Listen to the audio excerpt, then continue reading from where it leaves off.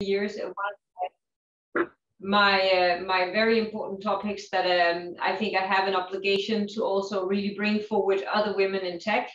And I'm happy to and proud of having a team with you, with Neve, with others really driving this agenda in Digital Europe. Thank you to the consortium who has put the project in place, and thank you, of course, to the Norway grant, who is really spending, the money in a wise way, bringing women to the table of the ICT sector. So let me go a little bit into why this is important. Why this is important to me. I'm turning 50 very, very soon. And looking back at my career, you can ask, how did a woman actually make the way from the bottom to the top of the ICT sector? Well, I think, first of all, it's things that are coincidental, but it is also the courage to step into a man's world and basically to stick to what you believe in, but also giving place to diversity, not only for women, but also for men who wishes to have a different career or to enhance their potential. To me, the ultimate goal of all this is to have equal opportunity in the ICT sector for women and men, no matter what they choose, part-time, full-time, or top careers. I can tell you that when I started in the ICT sector, I was still studying. I was hired into IBM as a trainee, and I ended up, of course, with a full-time position. And then from there on, it went super quick into a career in tech. So why did I make it? First of all, I think I was a little bit of a bumblebee, that I was eager to achieve. I was creative. I was dedicated to my work. And then I was pretty good at working with all kinds of different people, older than I, men, women, people that normally also people that other people didn't see as talents. I would see their talent and basically make them shine in the role that they have. And I think this is one of the biggest barriers, that many of us tend to choose mini-me's. People who look like ourselves, people we feel comfortable with because they react like ourselves or they have the same background as us. So this makes it very difficult. If we look at the ICT sector, if we go at the total population of employees in the ICT sector, you actually have almost 50% in being women. Then if you go up the ladder, you go to 30, you go to 12, and then you end up with 4 to 6% in top management. At a very early stage, I made it a kind of a mission for me to support other women to grow into a management career. And of course, expanding also the number of specialists, so they don't only end up in HR position, but really also with a lot of skills, hard skills that are needed to enter, great careers and to make not least the transformative creation of new jobs. If we look at this right now, there is an urgency. All the sectors are transforming. So the sectors of health, the sectors of school, education, if we look at transportation, if we look at wholesale, all sectors are transforming. This means that the ICT specialist in the future is not going to be only the coding of a general ERP software system. It will also be the one who is a data analytic in health, looking at cancer pictures and how you can do algorithms to detect cancer at a very early stage. It will also be the nurse that needs to understand and look at graphs and understand and interpret that in the light of the patients that she or he are looking at. So there are so many different jobs coming on. And this is exactly why this program is absolutely crucial. I wanted to reflect a little bit more on my own career and some maybe a bit of funny stories from my own life. I started basically teaching people how to use a PC. In those days, a PC, we called it a PC driver's license. So just using a PC, just having a PC was something totally new. Today, we take everything for granted, the iPhones, everything we have with us. But at that time, it was really at the limit where you would have an A and a B team, everybody who understood how to use technology and everybody who didn't understand how to use technology. Now, today, we are at a different stage. The A team will be the ones that know how to create technologies, or at least understand and utilize technologies into specific functions, and the B team who has no idea and will simply be users of technology. So this is why it's extremely important that we leverage the skills of younger women into the ICT sectors. All sectors will need this. Whether you will be the teacher that needs to teach the children in a new way of technology and in technology use and creation, whether you will be a nurse, a doctor, or potentially someone who's designing cars, clothes, or anything else. So we need to leverage that potential into the sector. I think that, so if we go a little bit to the why is it that we don't have more women? Well, I can tell you I had some funny experiences, and actually I still have those funny experiences. When you have a male-dominated management, it's very hard to see yourself there. If you go there, you will feel alienated. You will not be able to recognize something that looks like you or somebody to mirror in. And people grow by really looking at people and doing the same and learning from them. This is how we learn through life. If there is no one to learn from, it will be very hard to see yourself in that function.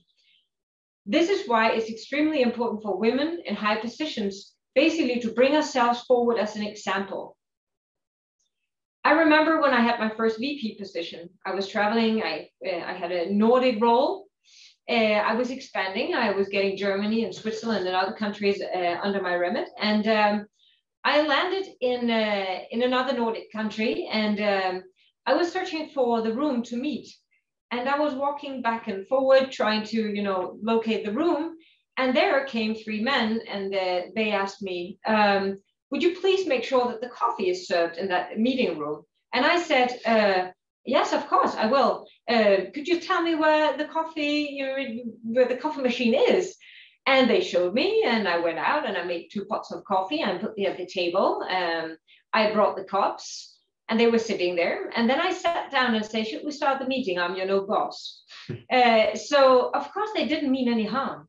They didn't do this because they wanted to discriminate me.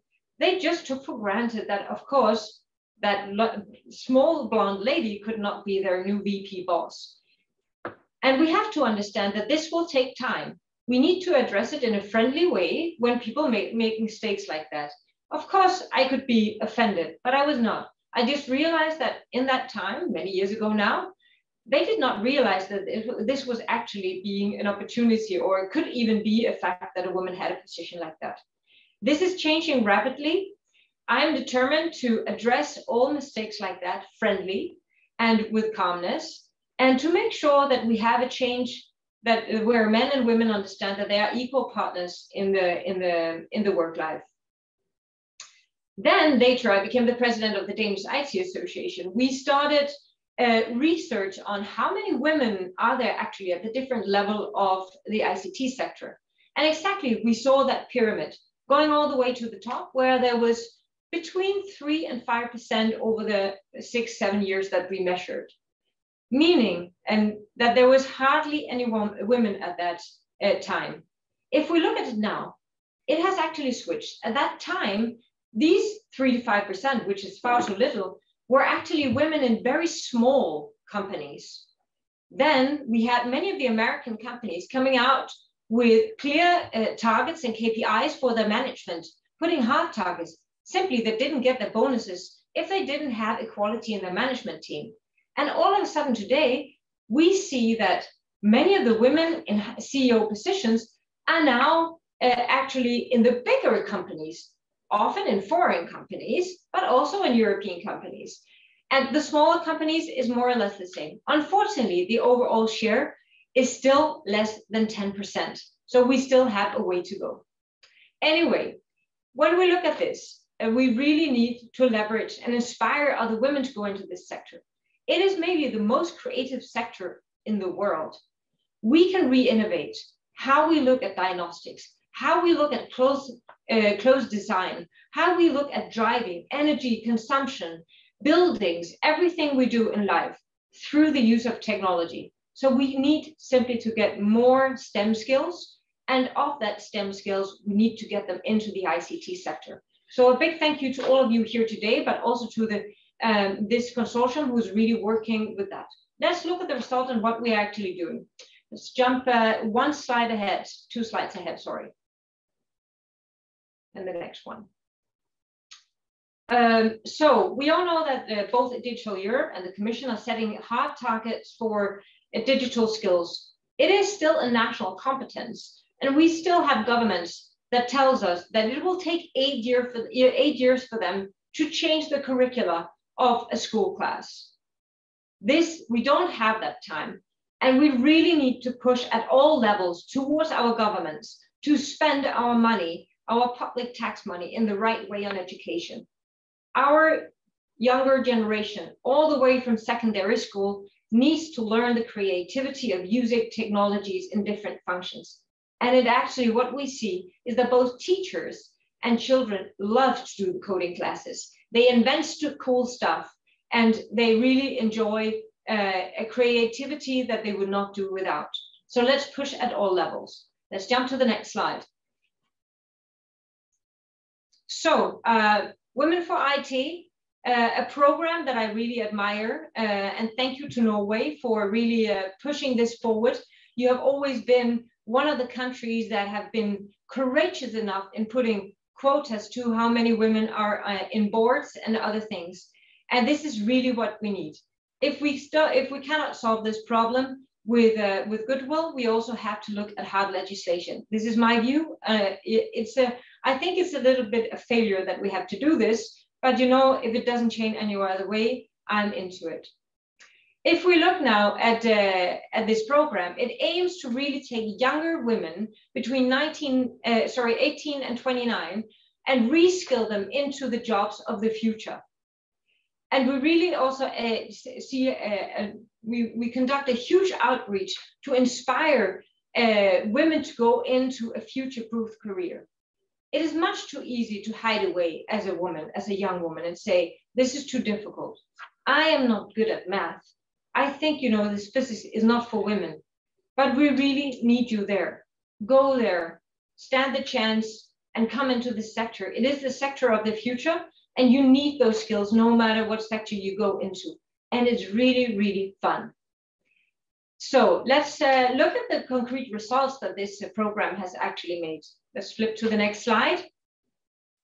I think it's quite amazing what has been obtained here. So we have basically informed around 36,000 women.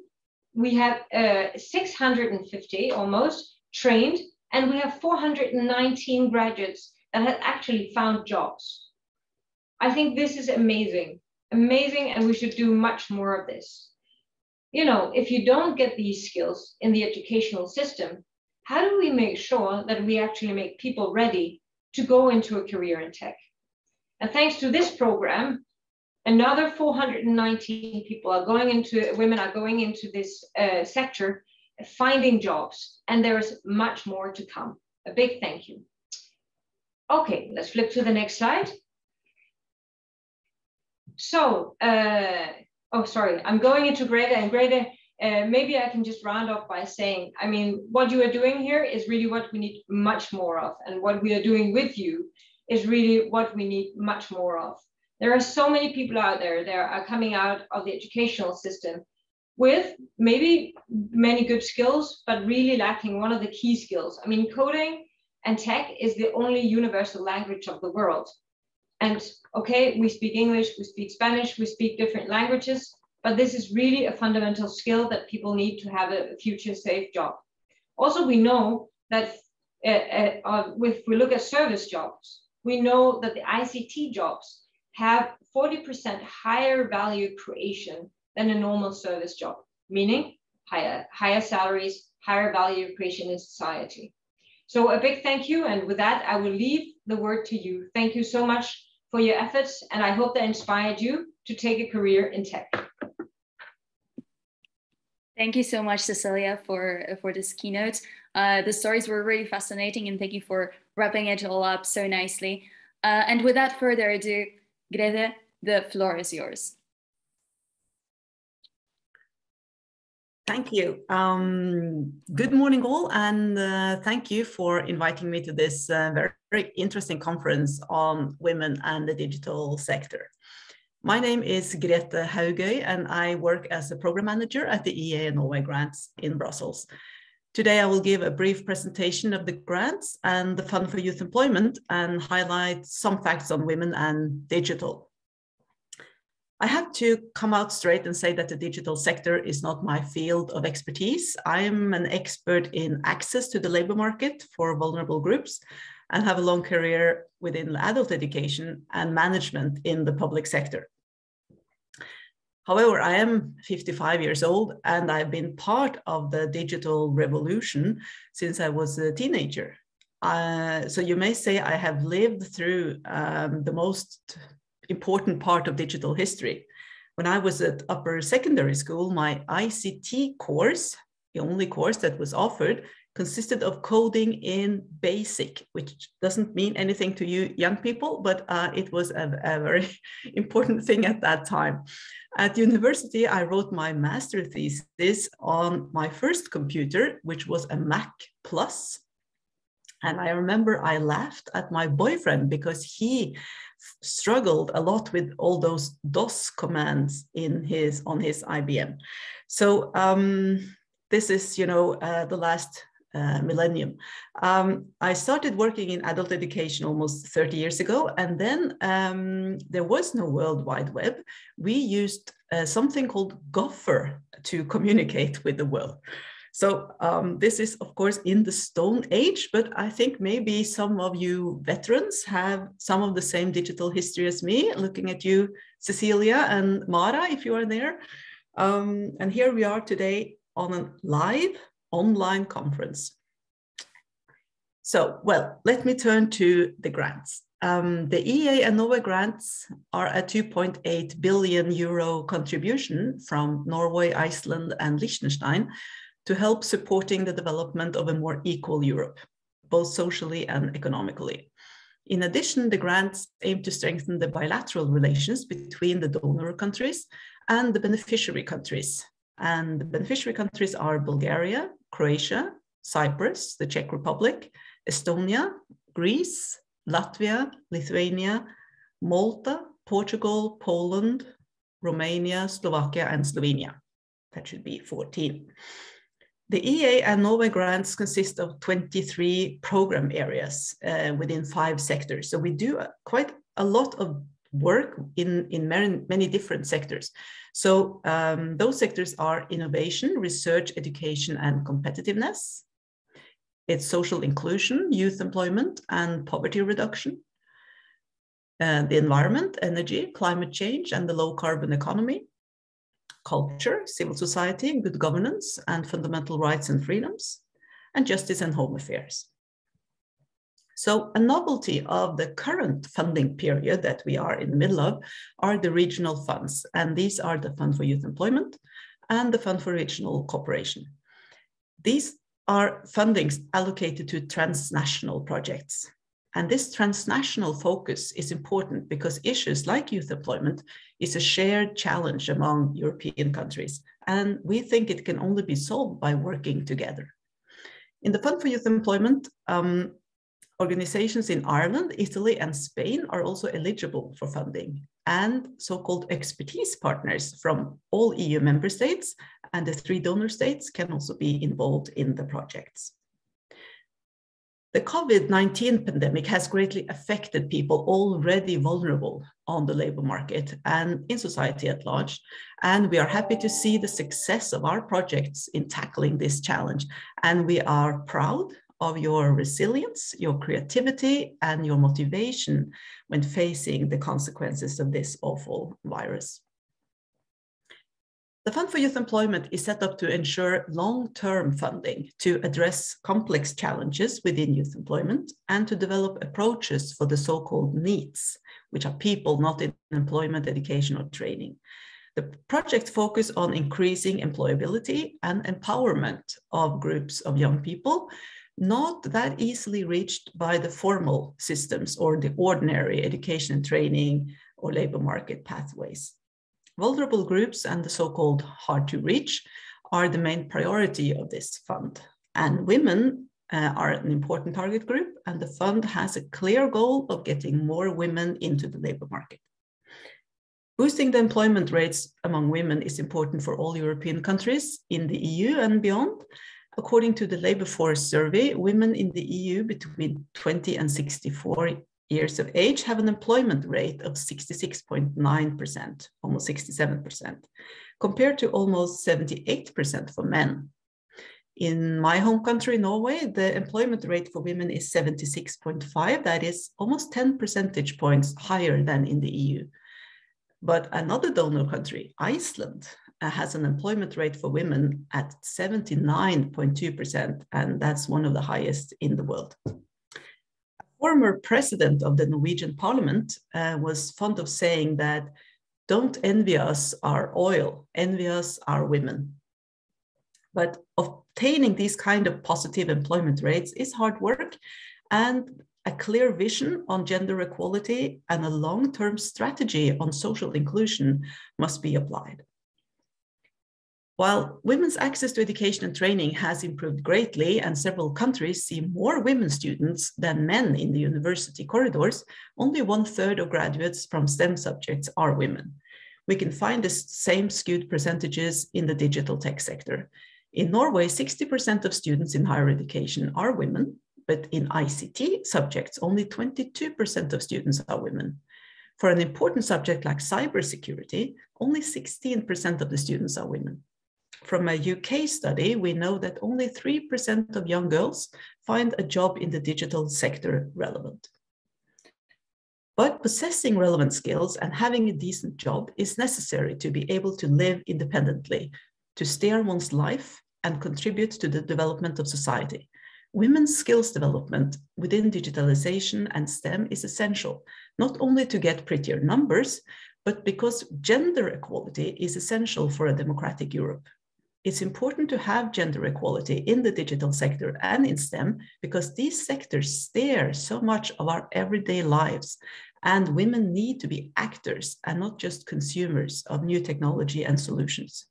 It's essential to secure the move of women from being recipients and objects of technology to being responsible for its future development and use. I'm echoing you here, Cecilia.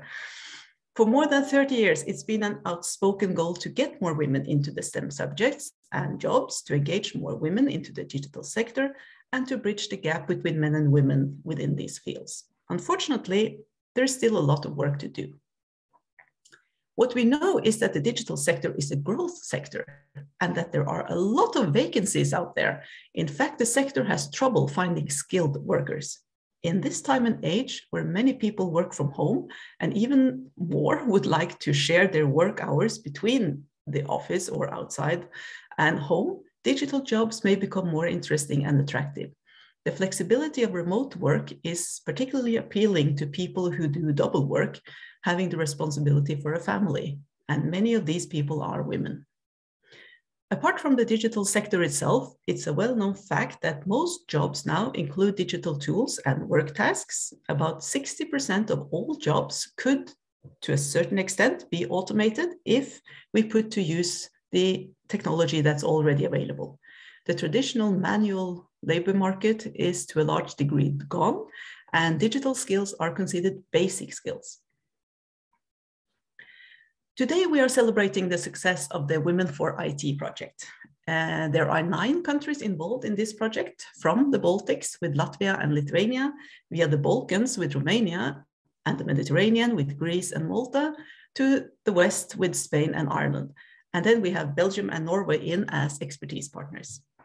This project has many of the qualities we look for in a project under the Fund for Youth Employment. There is outreach to participants and a special focus on the hard-to-reach young people. There is quality, bespoke training for sustainable jobs based on profiling and testing. There is mentoring and career guidance. There is on-the-job training to get to know the labor market, and there is networking with important stakeholders and support services to employers. I especially like the profiling tool on digital jobs that's both practical and handy. Thousands of women have evaluated their skills within this project.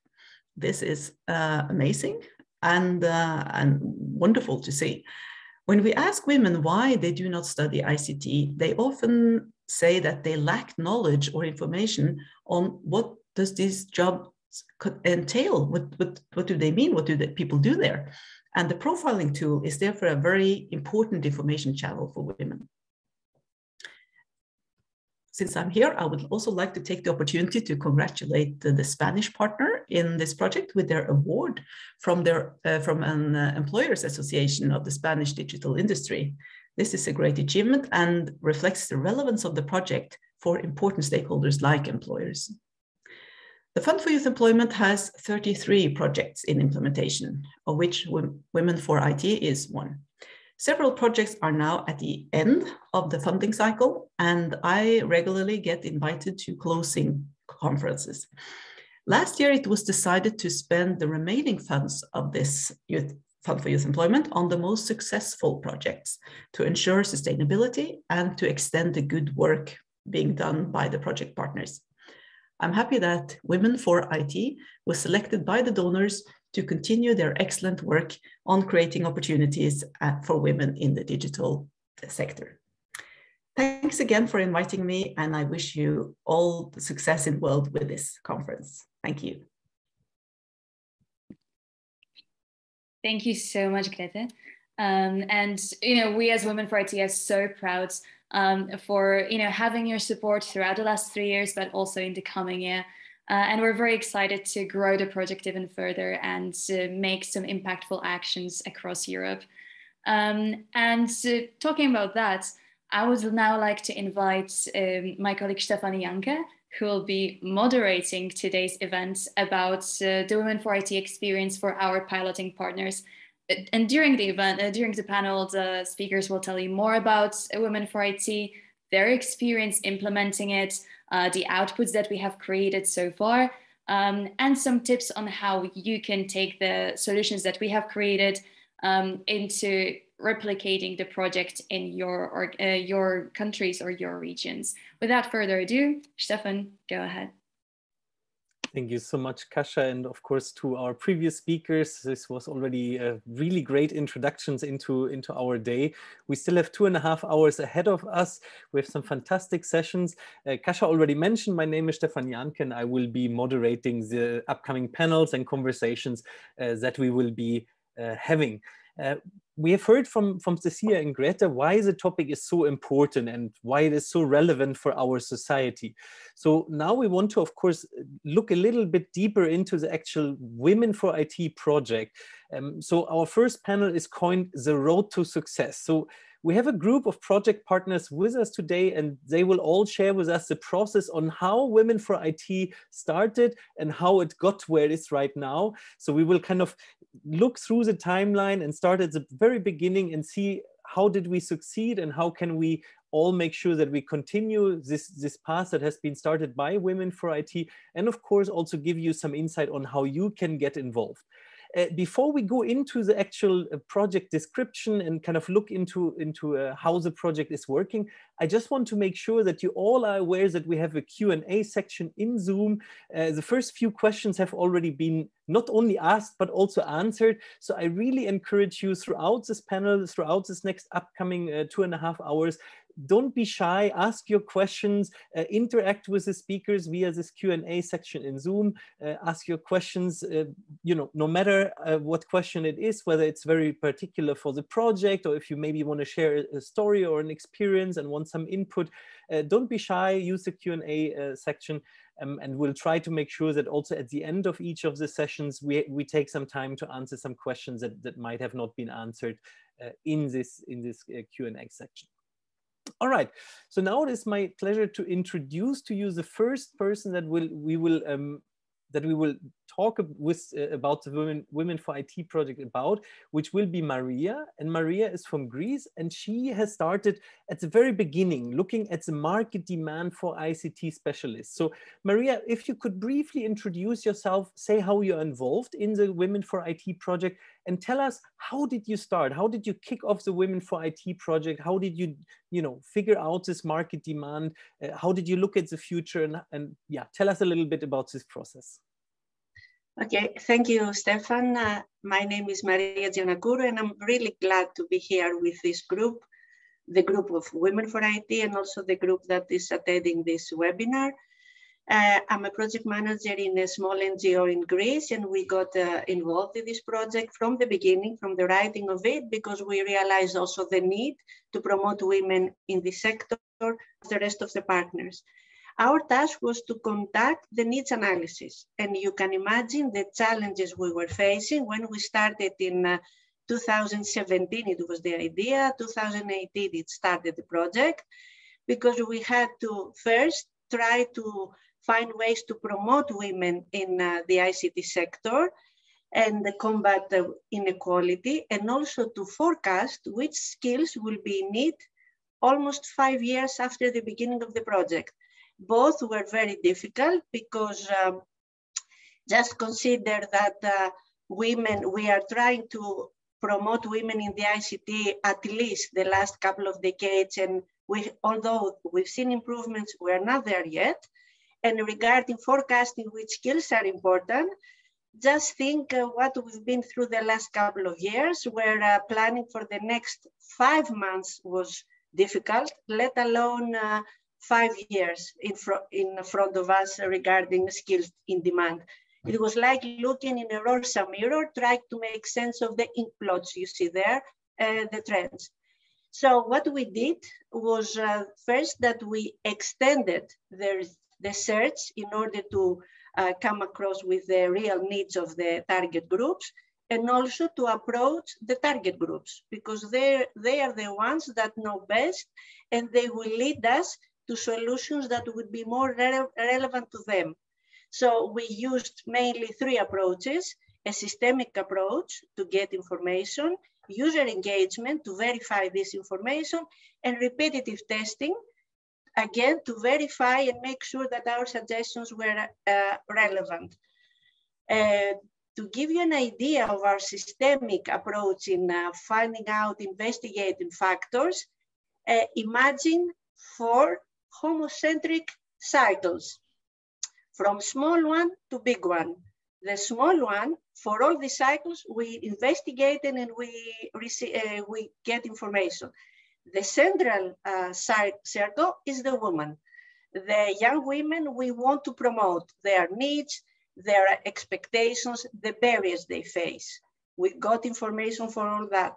Then the next circle is the companies and the employers. The companies, because we wanted our trainings to be relevant for small companies, for big companies, to improve the recruiting labor market for our beneficiaries, but also the employer, not only the company, because it has been found that employers play a very important role in, of course, operating their companies and guiding their companies to digital transformation, and through that to the need for digital skills.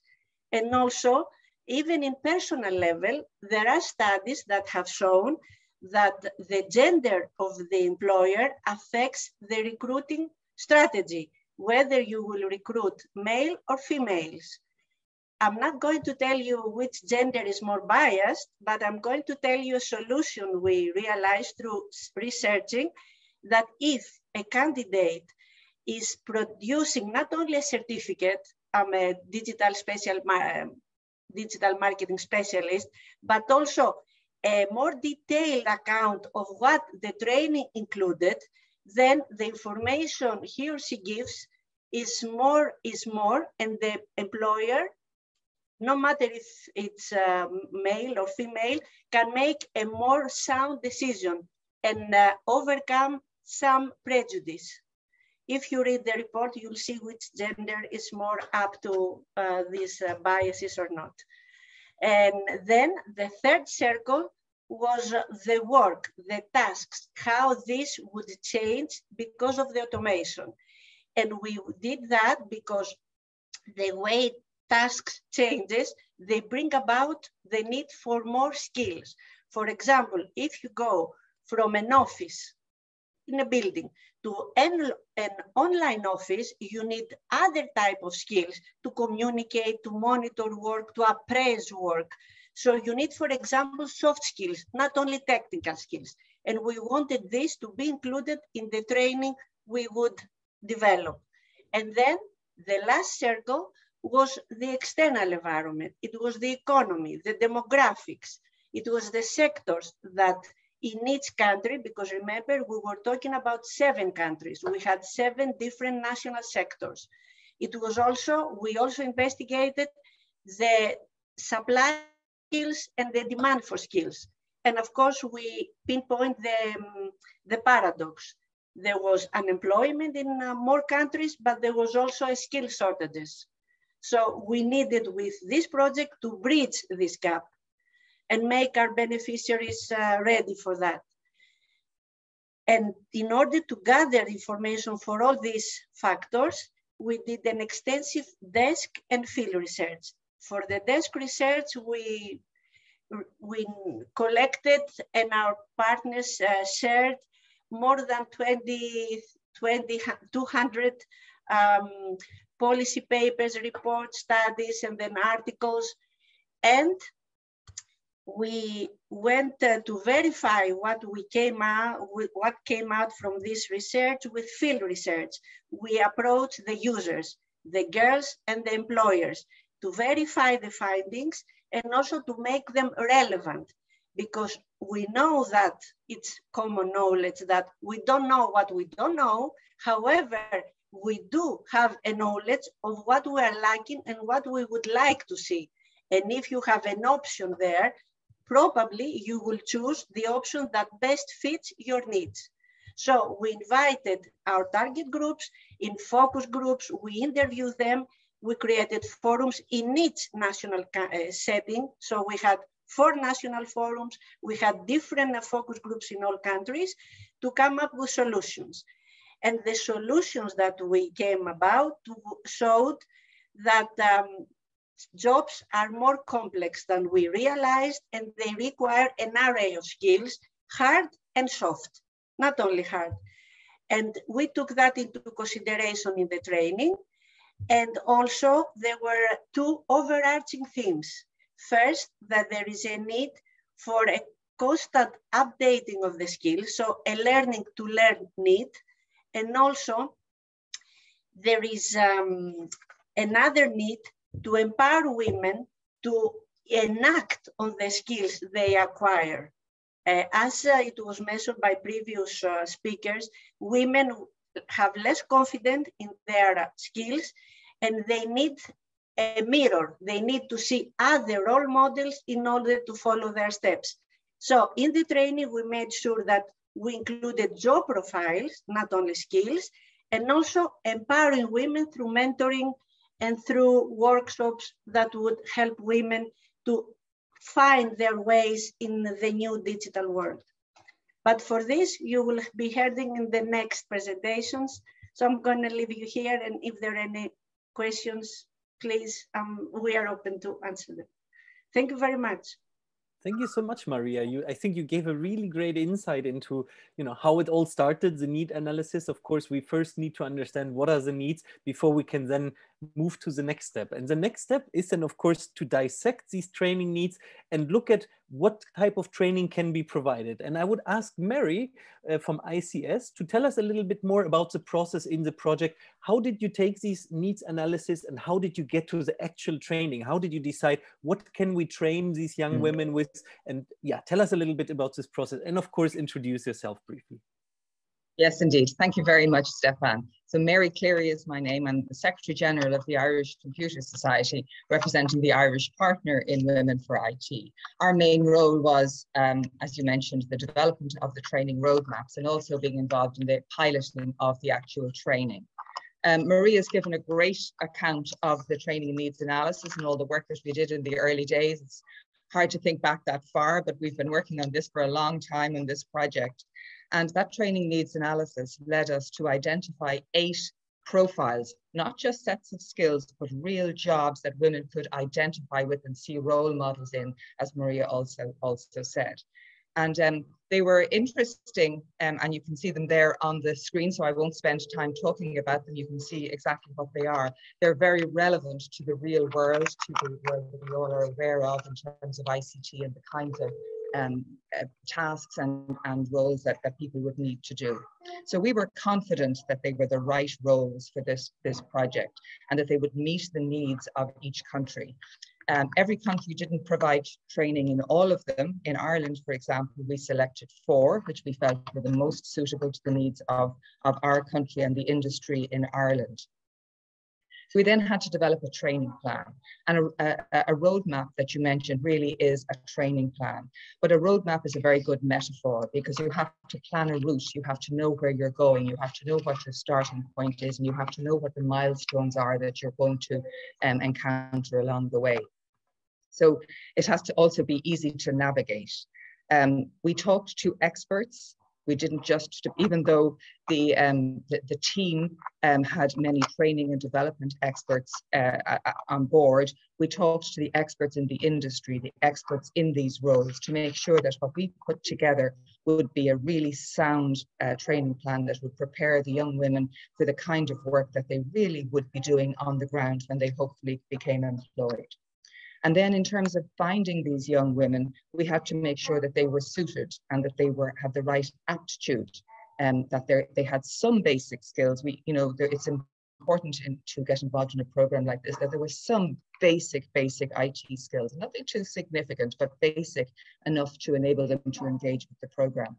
And we also tested their aptitude, and this is all took place in the online profiling platform that's been mentioned, and I think the link has been shared as well. So at the start, we planned the content, and again, the experts helped us to put that together. And we had to make sure we had the correct focus for the roadmap and for this route. So it wasn't too difficult. We had to make sure the terrain was navigable by the participants. These were entry-level positions. They're not full, high-level, professional roles. They're entry-level roles to give these women a starting point, the first to step on the first rung of the ladder, I think, in terms of developing a professional career. We had 160 hours of training that we could provide for them. And because they were women who were out of the education system, who were out of employment, and they weren't involved in the industry already, we had to make sure that the learning we provided was in small little bite-sized chunks, and the modules were self-contained, and they could complete them, but each module would be a milestone in its own right. The assessment, likewise, had to be suitable and varied. We had to have a mix of continuous assessment and final assessment at the end of the module, both formative and summative assessment, to give some feeling of success and some motivation and some reinforcement to the participants. A very important part of the training was the variety, some online, some offline. Of course, COVID forced us to do more possibly online than offline. And we also ensured that, as well as having professional trainers, the young women all had mentors. There was a mentor assigned to each young woman to keep her motivated, to encourage her, to give advice and guidance, and be that extra support that sometimes these women don't have in their society or in their local community. The communication, therefore, was kept up, and we were able to monitor and adapt and customize the training to the needs of individual young women, because these were individualized roadmaps. Of course, I should have said that also. So the variety of learning approaches, the variety of assessment methods, the reinforcement provided by badges being provided at the end of each module. These were the main aspects of the training roadmaps that we provided for the young women. So I hope that's of some help. I think that's a fantastic summary, Mary. There's a little bit of background noise, but I hope everybody could at least understand the... Oh, okay. I'm sorry. I don't know where that's coming from. Yes, but I think at least I understood everything, so I hope it was clear to everyone. So we get the idea that, of course, now there's this training. Also very interesting that every country decided to not necessarily use all these 8 job profiles, but also to focus and say, hey, what are really the needs in our particular situation, in our particular reality, and also then adapt to this. The next speaker is a speaker that will maybe give us a little bit of insight on how a young person then would actually decide which profile would be interesting? Because if I'm young, I'm maybe not out of education, so I'm one of the need, so not in education or training at the moment, and I'm interested in this project. So I would ask Greta to tell us a little bit more. How does a young person then decide which training to take and in which direction can they take? So once again, Greta, if you can briefly introduce yourself and tell us a little bit more on how a young person can actually decide which training to take. Okay. Hi, everyone. My name is Greta. I'm from Lithuania, and I'm representing here Baltic Education Technology Institute. I'm deputy head there, and also I was involved in this project as a project manager. So yes, the platform structure and the whole platform itself was one of the most difficult things for us to do. However, after a long discussion with partners, employers, and stakeholders, a lot of reviews of different technical specifications, we reached a common solution, which you can find somewhere in the chat, I guess. So therefore, the platform itself, I bet that you registered there or try to navigate, at least saw how it looks like. So the platform is made from two main parts, I would say that, which are digital readiness tests and then tests for a digital job profiles, or as we call it, profiling tool. So the first step to take on the platform is digital readiness test, which identifies if you have enough basic, I highlight that, basic ICT technical skills and knowledge to start any of the trainings. This test contains of 20 self-evaluation questions, and the first obstacle when creating this test was to decide the barrier which would allow people to take the digital job profiling test, because if you do not pass the digital readiness test, you're not allowed to go further on. So here we saw that the situation in different countries really differs, and digital skills of the people are not equal across Europe. So based on that, for some of the countries, the barrier of the digital readiness test to pass it was 80%, and for others, 50%. Some of the countries lowered the barrier along the way, as saw that 80% to score was too high for the country's group. So if people take the test and score 80 or 50%, depending on the country or more, they can take digital job profile tests to see where they fit the best. So profiling tool tests are a little bit different from the digital readiness one. As first, they're made of questions based not on self-evaluation as the digital readiness test, but on knowledge, abilities, and soft skills, as Maria mentioned before. So this part here is very important in our opinion, as usually people forget about the soft skills and rely just on the technical knowledge, which is not always the best way to go when choosing what to do in your life. What else should be highlighted here is that the profiling tool developed together with the employers and ICT professionals, so we can assure that this reflects the real situation. And the profiling tool basically scans you and identifies which digital job profiles suit you the most and where you have the most knowledge. What to say more here is that the profiling tool is a recommendational tool. It allows you just to evaluate yourself and to see where you have least work to put on and where you have to work most. So I don't know if you catch how I said people instead of young girls, which was our touch group, but this is for the reason. So the tests on the platform are freely available for everyone, doesn't matter your country, age, or gender. However, of course, we asked our candidates to take these tests before joining the courses in order to assign them to the courses more easily. So in general, job profiles already selected as the most needed in ICT markets in different countries, which makes it more personalized, I'm so sorry, and guarantees that you're learning something which is really on demand and you will find a job in this sphere. In addition, the tests are based not only on technical knowledge, but on attitude, which lowers the dropout levels when training starting or dissatisfaction when actual work starts. On screen, you can see some statistics. Here you can see how many times different tests were took in all partner countries together. And these numbers are just one of the indicators that this kind of projects are needed they're interesting and welcomed in whole Europe, I would say. So please open the platform, register there, and take the test by yourself and see how it works, because I can't explain it better than you will experience that. Thank you. Fantastic. Thank you so much, Greta. I think it's visually we can see these different profiles, also some of the numbers, how many people participated in which of the different profiles.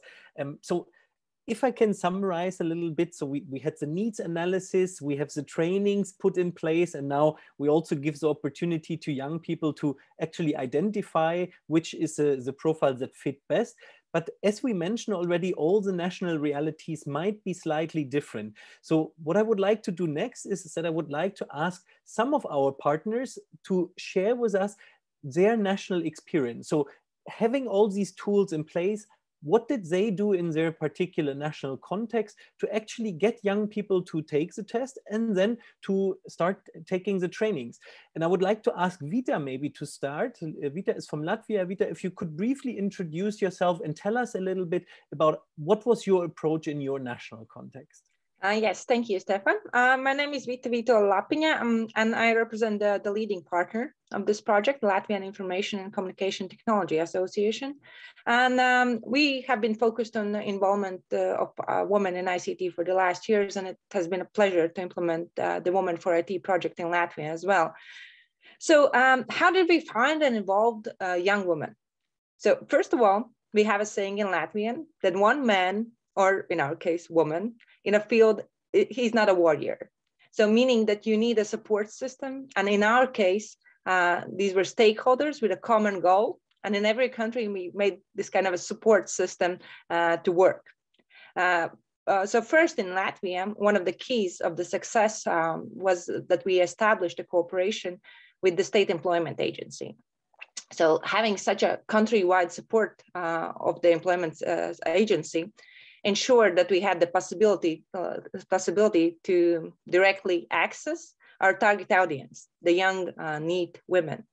So we signed a memorandum that we have this common goal that we want to change young women's lives and support young women in finding their path in ICT and in digital jobs. So, and based on the memorandum we acted, we provided the training to the consultants of the agency, who then later promoted Women4IT as one of the opportunities for their clients to choose from. And of course, we had also other channels. We used the social media. We used traditional press presence, press releases, and we use also promotion through NGOs.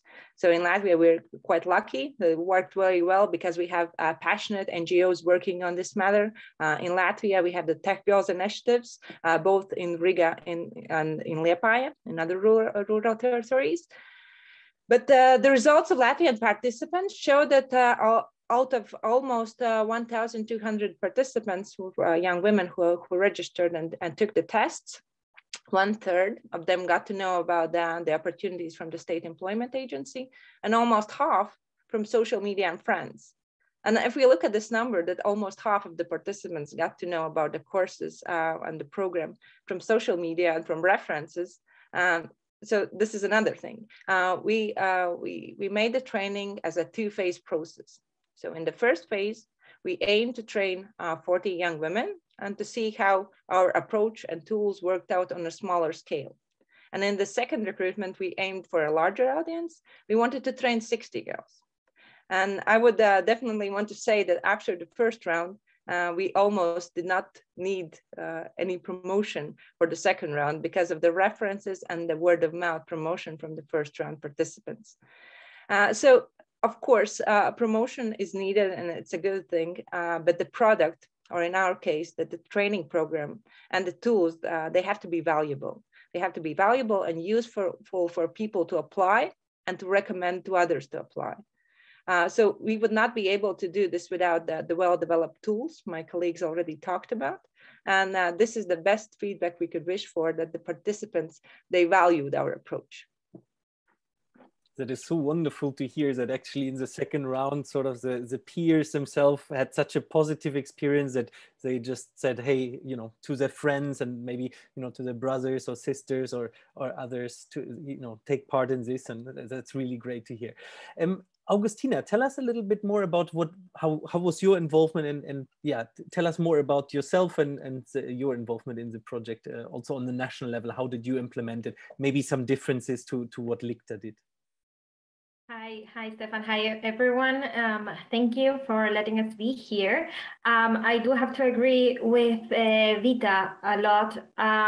First of all, without all these tools, we wouldn't have been able to do it. And the first part is build up your support system. We started by designing this dissemination. How are we going to spread the program? And we are a nonprofit organization. I am representing Plan International here, and we collaborated with the Spanish employment agencies. So we did it like the other side, as Vita said. We collaborated with women's communication organizations, and we mainly approach the National Youth Guarantee System. That is it's a European program aimed to promoting the integration for young people specifically who are not currently studying or working. Of course, we counted with our partner, BJob, who's the organization that provided the training, and they also published the program on their website. And their social networks. We posted, of course, on social networks and as Twitter, LinkedIn, Facebook, and so on. Also on newspaper and other communication methods. The main part after that was like the participants were joining in the website, and some of them they were taking those tests immediately. We saw that some of them had some more difficulties on following up with those steps, but right away we were contacting them and helping them to fill up those questions, or to figuring out why did they stop that process, answering all their possible questions. Overall, we had a total of almost 400 women registered into the platform, and out of them, 333 completed the self-reflection digital test. Yes, we enrolled 160 women into the training courses, and only 131 of them had a university degree. The rest had different study levels, and only 3 of them had only primary education. So we did have a variety. The main, as I said before, is to choose a good training partner, as BJob in this case. And we had a very strong dissemination campaign that was very, very, very strong at the beginning and gave us the support at specific moments. What else I should say? The registration and profiling process was difficult at some points, but we managed to support where it was most needed. So yeah, thank you. If you have any questions. Yeah, great. Thank you, Augustina. So we see also there was maybe also a few more cooperations with sort of official government organizations or organizations that are well established, whereas in Latvia maybe there was more NGOs that were involved. So we were in the east, now we went to the west. Let's go to the south. Charmaine, you are from Malta. Tell us, what was your experience in Malta? Was there any differences, anything very particular for Malta? Share with us your experience, and once again, please introduce yourself briefly. Yes, I am Charmaine Buttigieg from Tech County. And yes, we held the piloting of the Women4IT training in Malta. We started off from preliminary studies which were held, and it emerged that women lagged far behind their male counterparts when they come to pursue a career in ICT. So we we tackled these students who were kind of searching for a job and that kind of study, and we encourage them to proceed towards the ICT sector, which we managed, and we were highly happy with those. First, then we like the Latvian partners, we established a communication with the State Employment Agency for Malta, because they have a register of the people who are looking for a job, and then they can direct them to the Women4IT profiling, which proved quite encouraging, the number of girls which were taking the courses. As for the dissemination of the project, we use all possible media channels that were available. Prior to the COVID outbreak, we attended various activities which were held physical, kind of with employment agencies like the small medium chamber of enterprise, and we promoted the project there to encourage workers with low level or who wanted to upgrade their ICT skills, to encourage them to take Women4IT courses. However, then as the situation turned on a different angle, since we all had to go virtually, and we boosted further the social media campaign, and we used all possible channels available like Facebook, Twitter, and then we communicated also with the local councils of each locality for the island, because these local councils, they hold courses for within their communities, and they immediately know the girls, kind of the sectors which need more training. So we teamed up with the local councils. We targeted also non-governmental organizations, charitable institutions, targeting young mothers and people living in shelters.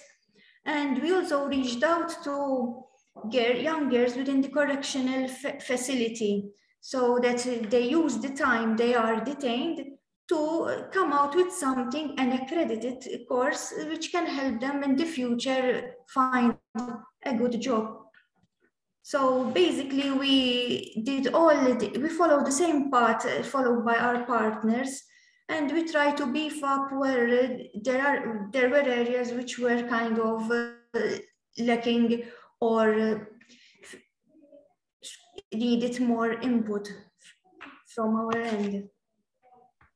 Really great, Charmaine. It's also very interesting to hear that you also targeted, which I think is something that, you know, wouldn't even have come to my mind. But of course, there's women in correctional facilities. So these are really just some prime examples on how to really be inclusive and look, you know, across or outside of the box, as one would say. So thanks for sharing on how you did things in Malta. Now we have a last speaker that can also share with us. Of course, there's the story of the national context, and that's going to be Andrada. But Andrada, I have a slightly different question for you. So we have heard now already, you know, we had the needs analysis in the beginning, we have these trainings, we have heard 3 great examples on, you know, different parts of Europe, how was the approach to actually get these young women into the training. But now there is, of course, one very important step left, which is that once you have these young women in training and they have, you know, their certification, what is the next step? Getting them into actual employment. So if you could tell us a little bit more on how did you actually get in touch with employers? How did you work with employers? And why is it so important to work with employers and make them aware of the benefit to employ as a trainee, as an intern? How did you approach employers to make them aware of the value of Women4IT? And of course, to also very concretely get these trained young women into a job or a traineeship? Hi, Stefan. Hi, everyone. Thank you for the question. So I'm Andrada Beloia, and I'm a project manager at Educating for an Open Society Foundation in Romania. And first of all, let me start by talking a bit about a very important tool that we developed within the project, which is the Women4IT Employment Toolkit. So this is a practical resource which we developed for both young women that could become digital professionals and for employers in the tech sector that were struggling to fill the job openings in their companies. We translated the toolkit in 7 languages and adapted it to all 7 piloting countries together with our partners whom you've listened to before. And the scope of this resource is to support 2 main objectives. First, to motivate young women to embrace digital careers, and second, to engage employers into the preparation of future employees.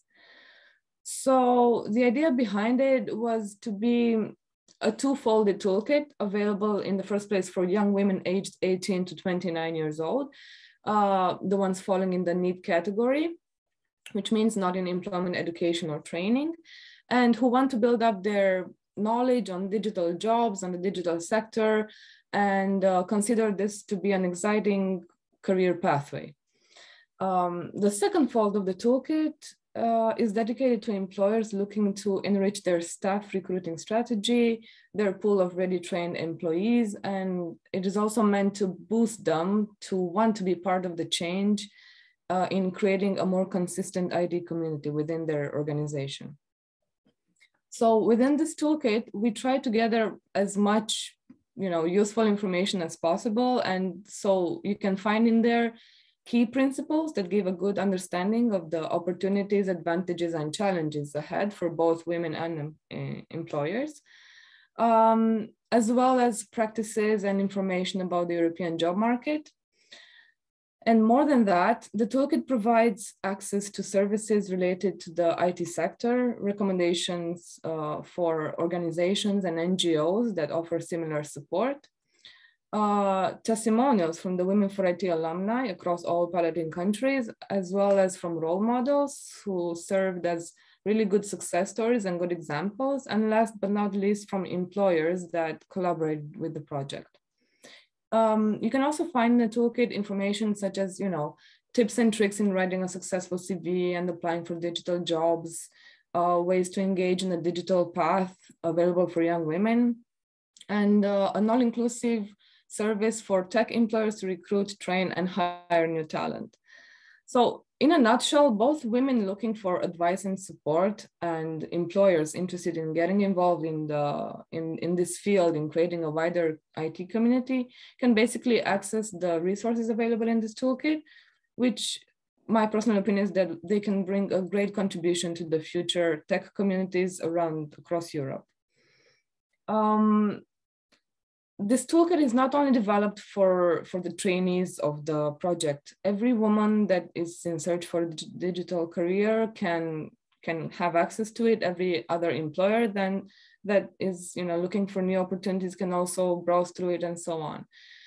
Trainees, for example, they can revisit the recommendations we offer in it, or they can share it with other young women or people that are interested in this domain, and they can just go through it and use the information in there. And for example, employers can use it in their future recruiting plans and get access to the tailored training roadmaps that we recommend in the toolkit, and maybe get involved in similar projects that will rise in the near future. So, in the Romanian case, when we wanted to have access to employers and to promote a bit the project in order to, to begin to pilot it, we basically did similar ways like Licta and Plan and TechMT presented. We got in touch with employers and asked, what are their main needs in their organizations. We promoted the trainings online via our social media channels and newsletters and meetings with employers and the entire network that we have, in our small community. And in the end, we managed to pilot 4 job profiles. And out of 100 trained, we managed to have 70 girls hired, found jobs. So for us, that was like a really good, good number, and we consider it to be a good success. Of course, the pandemic, it also it had a big impact across all countries, all piloting countries. And I would say that maybe one thing that we didn't foresee when we first started was, of course, this impact of the pandemic, but it had a bit of lower implication from employers as we mainly thought it would. And maybe there were less internship opportunities for the girls because we thought that would be a really good, beginning to start a digital career after you graduate a training like this. But in the end, as I mentioned before, with all the numbers that we summed up, we managed to just draw the line and call it a success. So from my part, this is my feedback. So thank you for your time. Yes, thank you, Andrada, also to give us the insight on how these things work. And I hope everybody has seen the link and can follow this employment toolkit. It's a really useful toolkit, very comprehensive. We're almost coming to a close, and we will soon hear, of course, firsthand also from the experiences. But before we close, I have one question, and I don't know, maybe Vita, maybe you can answer this question. So how do people get involved? So I'm participating in this conference now. I've heard about everything from the beginning to the implementation. Of course, we'll hear more. But Vita, can you tell us? So if I'm an employer, if I'm a young woman, where do I start? How do I get involved? Yes. So currently, the project has been piloted in the project partner countries, as you have already heard. But the materials all are developed in English and are publicly available and free of charge, so everyone can use them. As you might hear, that the project will happen for an additional period of time. So for the next period, we have planned also additional webinars or conferences, how may you call them, to other countries to explain our experience and how one can replicate also the project approach to their country. So I would suggest to follow us also on social media or to contact us directly to get to know how they could get involved if they are not from the project partner countries. If you're from the project partner countries, of course, then you have to contact the respective partner from your country and see how can you get involved in the upcoming periods. Fantastic, really good. So this is how to get involved in case you also want to get involved. Now, there has been a lot of information. I think it's a good time to take a little breather, digest some of these information before we go to the second part of the conference. So I suggest that we take a little break. Everybody can get up, stretch yourself a little bit, maybe get a new beverage, a new coffee, tea, water. And we will be coming back here in around 10 minutes. So at 11:30 Brussels time, we will be meeting back here, and then we will hear firsthand some of the experiences of some of the young ladies that have actually gone through this process and had the chance to go through the training. So for 10 minutes, we'll have a little break. As I said, stand up, stretch yourself, and we'll be convening back in 10 minutes. And thanks to all the panelists for these wonderful insights.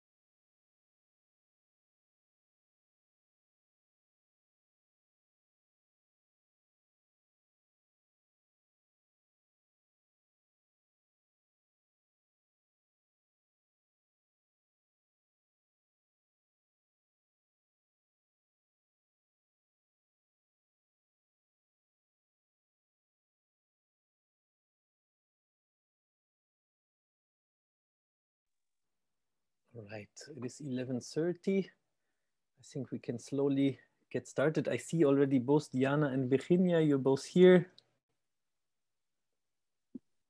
Letizia is also there, fantastic. Hi. Hello, hello. And Tayana is also there. Everyone is here, fantastic, perfectly in time. Okay, we'll give it a few more minutes for people to sit down.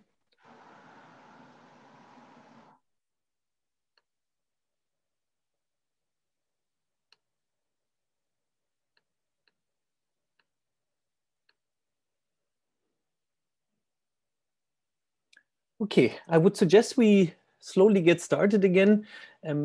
As I already said before the coffee break, now we have sort of the first-hand experience, so there's no filter now, no project partner saying how they have been working on the project, but we actually do have the first-hand experience from 4 young ladies who have undergone the training, that have gone through or utilized the Women4IT project to do the training. And yeah, we will hear the stories from them now. So maybe we can start off with Virginia. Virginia is from Spain. Virginia, why don't you tell us just very briefly a little bit about yourself? How did you get involved in Women4IT, and kind of run us through the process of how you experience the Women4IT project?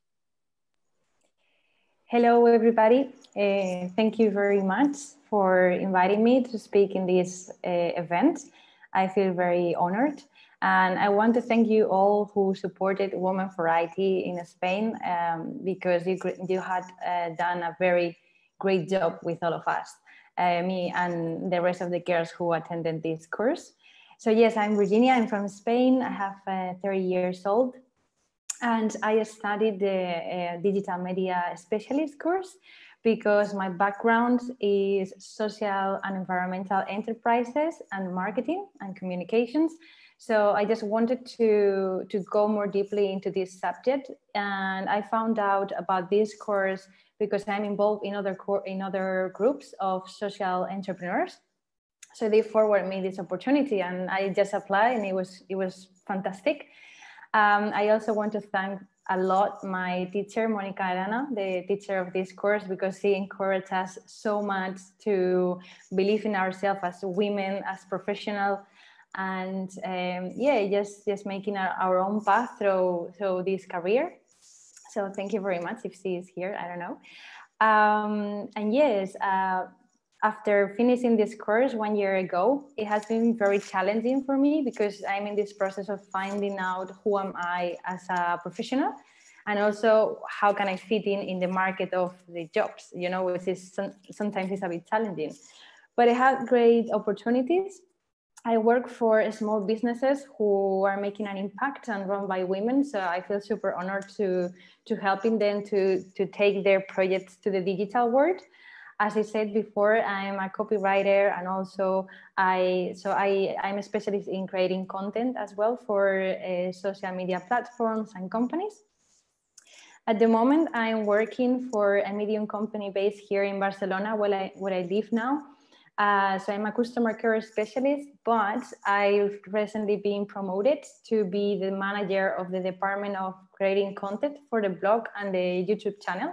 So I'm really, really happy for this opportunity. And I don't know, I just feel that I want to thank you all for giving us the opportunity. You know, Women4IT has been great. They are a group of women and, well, people who give us a lot of opportunities of speaking with other women who are already working in the IT sector and having like a clear picture of how we can actually access to it. So I don't know, it has been great. They also give me a coach, a private coach where I can speak to, especially in a tough time where I was finding a job that it can be very solitary path. So I don't know, please, for all the people who is supporting this kind of projects, keep doing that, because you're actually changing people's life, real people's life. And also for the girls who are thinking of maybe enrolling these courses, just do it, because it can change yours. So that's what all can I say for you guys. Thank you very much. Yeah, this is such a wonderful and positive testimonial. I mean, I think it speaks for itself. Thank you so much. Let's maybe hear from the other ones as well. Diana, you're from Romania, so you decided to go for the web development traineeship. Diana, tell us a little bit about your story. Hello, everyone. Thank you for this opportunity to speak in front of you. So my name is Diana Vladi. I'm from Timișoara, Romania. I have a bachelor degree in international relations and European studies. And I finished the course web development at this program, and now I am a junior web developer at Victory Square Partners. And why I decided to enroll in this program, because at first I started to study on my own, and after a while I felt that I was struggling, and I felt that I needed guidance in this direction. So I started to consider to pay for courses, but at that time I was unemployed, and I didn't have the funds to pay such a course. So I was lucky enough to find out that Women4IT was looking for people like me, and I didn't think about it, and I enrolled in this course. And I choose this profile front end because I consider myself being a very creative person, and I really like to see what is changed in the front end side of things when I work on my code. And it was a very beautiful experience. This program, I don't know, it was very nice to work with all the girls, and I would repeat it at any time. And I learned a lot, and also it really gave me courage, confidence that I can pursue my dreams and become a web developer. So yeah, that's a short story about myself and how it's like that. Thank you so much, Diana. And once again, great to hear that sort of there's this encouraging words also for others to get involved. So I can really see that that the impact was there. And it's great to hear that you actually also found a job afterwards, after this traineeship. Now let's move on to Letizia. Letizia, you once again, a different path, digital media specialist. Tell us, Letizia, a bit about your story. How did you get involved, and describe a bit your experience with the Women4IT project? Hi, thanks, Stefan. Hi, everyone. It's really nice to be here. I'm really honored to represent Ireland and also Brazil, that it's my hometown. I am 25 years old. I'm from Brazil. I currently live in Dublin. I have worked with digital marketing since the university, so it's been kind of 6 years from now. I've done the digital marketing executive course, and now I work at a nonprofit organization here in Ireland. It's called Spawn Out. I'm really happy to be there. And the course itself, back then, I had recently moved to Ireland, and it was a really tough time. I was unemployed, and we had a really strict lockdown. And for me, like, was really good to be part of the group. It was an important group in my area. So it helped me to understand more about the market here in Europe and all the technical terms that I use in my field. So it was very important to upskill the knowledge that I had, and important to learn more about the market as well. To update myself was really nice, and it was a great network as well. It was really, really good to be part of the course. Are you still in touch with others that you did the course with, Letizia? Yeah. I still have a friend that we talk like every week. We still get in touch, so it's really nice. And also Lucia was one of my mentors in the course. I know she's here, so hi Lucia, miss you. She's really nice as well. Great, thank you so much for sharing your experience, Letizia, as well. And last but most definitely not least, we have Tayara, also in Ireland, I think. You're still in Ireland. Tayara, tell us a little bit about your story. Yes, hi everybody. So I'm Tayara, and likewise Letizia. I'm originally from Brazil, where I was born and raised. And nowadays I'm living in Ireland, in Dublin, Ireland. So a bit about my background. I'm a former lawyer. So I studied law in Brazil and I worked as a lawyer. And when I moved to Dublin to learn English, I decided to change my career. And I was studying a bit of IT by my own. And then I came across the Women4IT project I thought that could be the perfect kickstart for this career. And it was. So I chose the data analyst profile on that time. But nowadays, because I was studying data with Women4IT, I was a bit concerned about the security of the data. And then after this project, I was studying by my own cybersecurity and this kind of stuffs. And currently I've been working with a cybersecurity company, specifically with network monitoring. That's a bit about me. Wonderful. Thank you so much. Yeah, go ahead. Sorry. No, I'd like to support Virginia's words and saying thank you to everybody for this project. If I can maybe ask all four of you, but we do it one by one. Virginia, what was sort of the biggest learning outcome that you had from the Women4IT project? So once you participated, if you kind of reflect, what was the biggest learning outcome that you have from all of the process you went through? Well, the biggest learning would be for me that women, we do have a lot of power if we believe in ourselves that we have. Just the mindset, just the attitude, just to don't let ourselves down for other people's opinions about women in the IT. Because as for my personal backgrounds, I can notice that it has been a very big difference between women and men raised in technology. So for us to kind of like close that gap is up to us and how we believe that we can actually change that, you know? So as I said before, Monica, my teacher, she was great at giving us that power, that like believing and attitude towards finding a job, finding your career.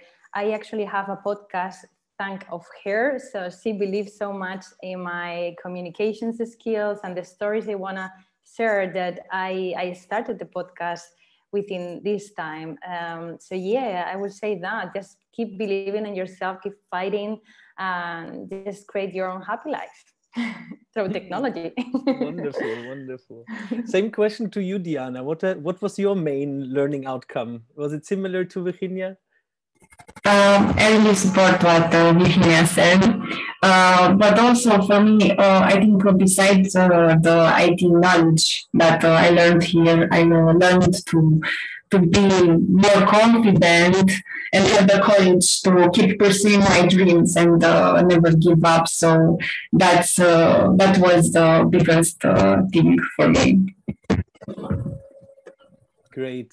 Letizia, what about you? What was your main outcome from this project, your main learning outcome? Yeah, besides what they told, for me it was really good because the project itself, it breaks a lot of barriers. So it was really nice for me to work in my area and to develop my skills.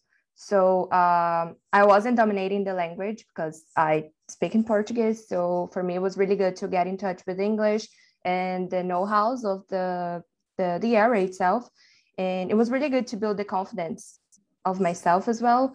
I think, yeah, this and update myself as well was really important to me back then. And those were the big learnings for the course. Great. Thank you so much. Tayara, how about yourself? So I was asked this question when I finished the course, and my answer is the same. Like the outcome, it's beyond the technical skills. Like Virginia said, again, it's beyond that. It's about empowerment. So that is something that I would highlight. So I hear pretty much from all four of you that it's not only about the technical skills, which of course are very much at the center of whatever path or profile one chooses, but very much about empowerment and also just gaining the confidence to work in the sector that maybe is something that before wasn't there. Maybe this kind of leads me to another question. And Tayara, since we're already talking, what was one of the big challenges while you were going through the process? Was there any challenge, and how did you overcome these challenges? So the challenge is because for me, everything was new. I come from a completely different background, but I would say that since you start to get comfortable, be uncomfortable, you can move on and keep studying, keep going. And that's what I would say. Okay, very good. Diana, how about you? Did you have any challenges throughout the process? Anything you had to overcome? Yes, also I had a different background. I didn't have a technological background in this area of activity, and it was very challenging, but with the help of my mentor, I really overcome it, and it was great. Fantastic. Letizia, how about yourself? Did you have any challenges? Anything you had to overcome throughout the process? Yeah, for me, or during the process? Yeah, sorry. For me, the biggest challenge, to be honest, was the English. So the language for me was really tough at the time because I was like, it's been like, was like a month that I came to Ireland. So it was really tough for me because sometimes I didn't understand, but it was really good because I was really good for my confidence, and all the sessions that we had, the classes was really, really nice. Thanks, Virginia. I'm actually wondering if it has been highlighted by our project partners, but of course the trainings are also happening in the local languages. So it's not all in English, of course, but depending on which country you're in, the courses and the trainings are also conducted in the local language. Yeah, but it was perfect for me because I wanted to get in touch with the market, get in touch with people. And because of the lockdown, was still is everything online now that we're doing right now. So it was really good for me at the time. Really, really good. Yeah. And Virginia, how about yourself? You're from Spain. I'm assuming your training was mostly in Spanish as well? Yeah, it was in Spanish. Yeah. Did you have any other challenges or anything that you found difficult or you had to overcome throughout the process? During the training? Throughout the training, maybe even before when you had to take the decision to actually take the course or the training? Yeah, I mean, as I said before, I am still in the moment where I'm finding myself in the career path of being a professional. So it was a big decision to take this course, but it was actually a really nice decision. And the challenge was after, when I finished, how to apply all what I learned to the world, and how can I actually made my purpose, which is helping people. So how can I do it and actually being happy helping those people? So I'm still in the process. I'm learning so much about myself, but yes, this is challenging, but also exciting. So yeah, that's it. Wonderful. How about the others? Do you have any future plans? What does your future look like? Is everybody still dedicated to work in the IT sector? How about the others? I'll just open the floor and whoever feels confident can just share their future plans and maybe how Women4IT changed your future plans. Oh, for sure. For me, continue, keep studying further.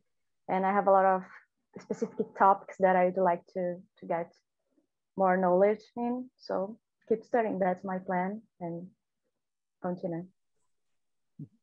Yeah, I think that's it. We just can't stop right now. It was really good, the course for me at least.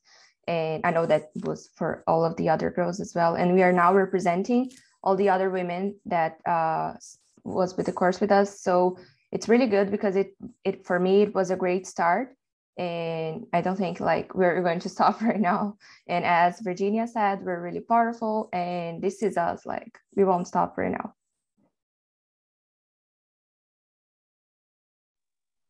Yeah, I do believe the same. We shouldn't stop now. I mean, we are just in the beginning of our path careers. Like for myself, sometimes I've been quite like I want to rush into my success and my achievements, but within this course as well, I just believe that everything is changing so quickly, and you just have to adapt to this world constantly. So that also give me like a feeling of everything is new constantly, and I'm new constantly. So I don't know, I like that part, that positive part of the changing world that we are living in now. And in the future, yes, for sure, I will love to keep like staying in this technology sector. Maybe also as a professor as well. I love communicating and helping others. So maybe I will do that in the future. Let's see. You can become a trainer and facilitator for the future Women4IT projects. I would love so. Ladies, we are unfortunately running out of time, but I just want to say really, really thank you for joining us, because I think hearing about the projects from the project partners is really good to understand the theory and the thought process behind, but having these 4 testimonials from you and really hearing the actual stories, the human stories behind such a project, which sometimes seems very administrative, maybe, I think it really encourages everyone to continue working on this field, and also it highlights the importance of a project like Women4IT. So thank you everyone for joining us, for sharing your insights and being willing to speak in front of such a big crowd, even though it's online. Yeah, good luck with all your future careers, whether they are in IT, which of course I think we're all hoping, or not. We wish you all the best and hope that you have all the great success in your future. Thank you very much. Thank you. Thank you very much.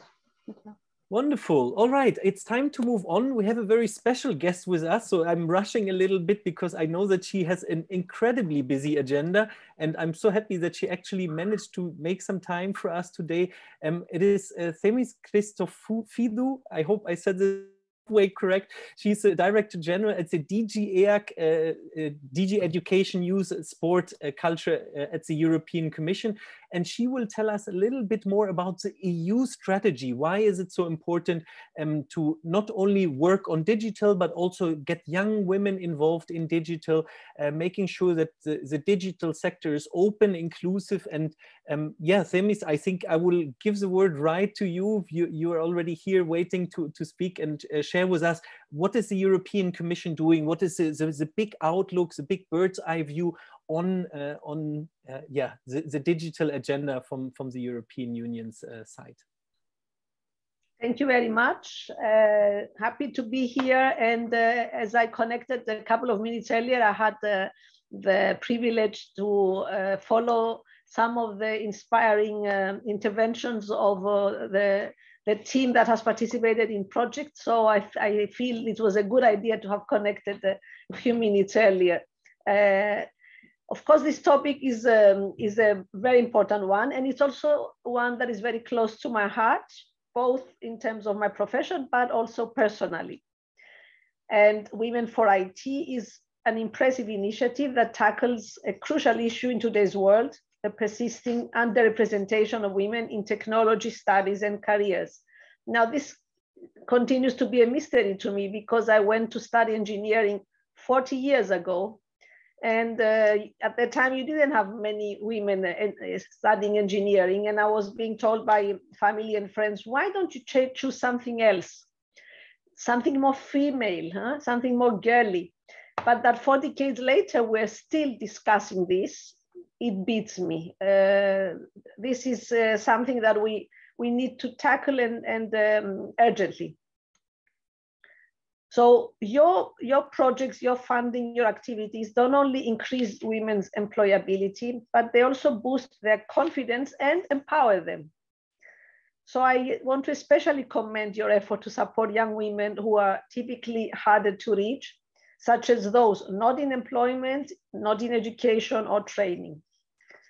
The times we live in pose an additional challenge.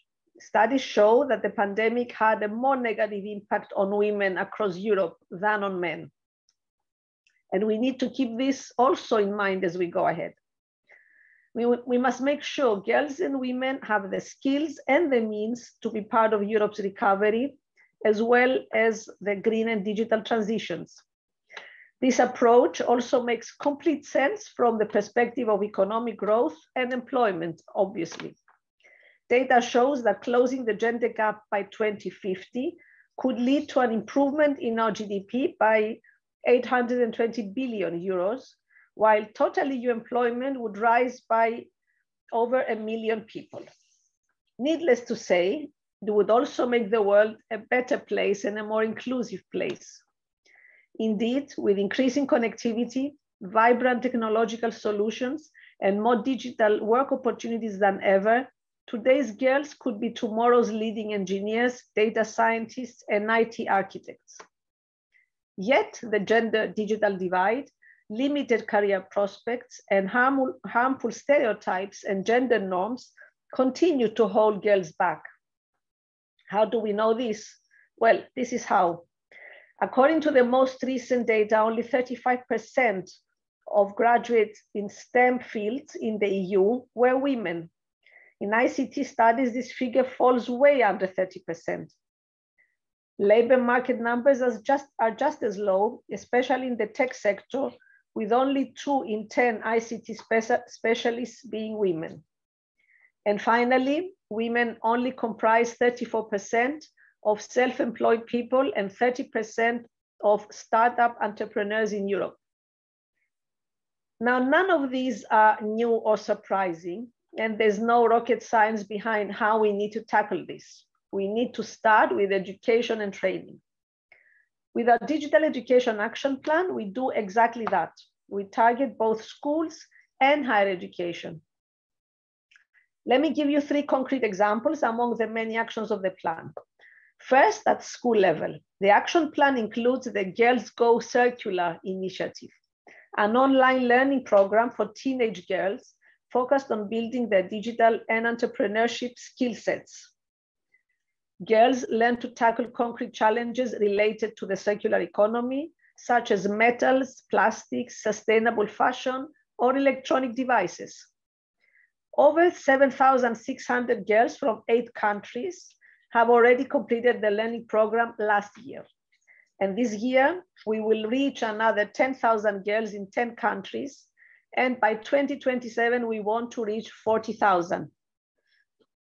Second, for higher education, the action plan will support the development of new programs for engineering and ICT, funded by our favorite program, Erasmus+. These programs will be based on the STEAM approach to make them more attractive for girls and women. In addition, just 2 days ago, the European Commission adopted a new European strategy for universities. Among other goals, this strategy highlights the role universities play in equipping young people, including girls and women, with advanced digital skills. And third, going beyond school and higher education level, a brand new 3-year initiative is kicking off just this month. This is the development of a learning environment in the form of so-called STEAM fests. Festivals for girls and women on entrepreneurship, science, technology, engineering, arts, and mathematics. The STEAM fests will be safe learning places for girls and women of all ages to practice and develop their digital and entrepreneurial competences and to build their confidence and creativity. Topics include building mini enterprises, acquiring financial literacy, learning coding and robotics, and designing digital tools. Over the next 3 years, 5 girls and 5 women STEAM fests will be organized, each involving at least 3 member states and at least 200 participants.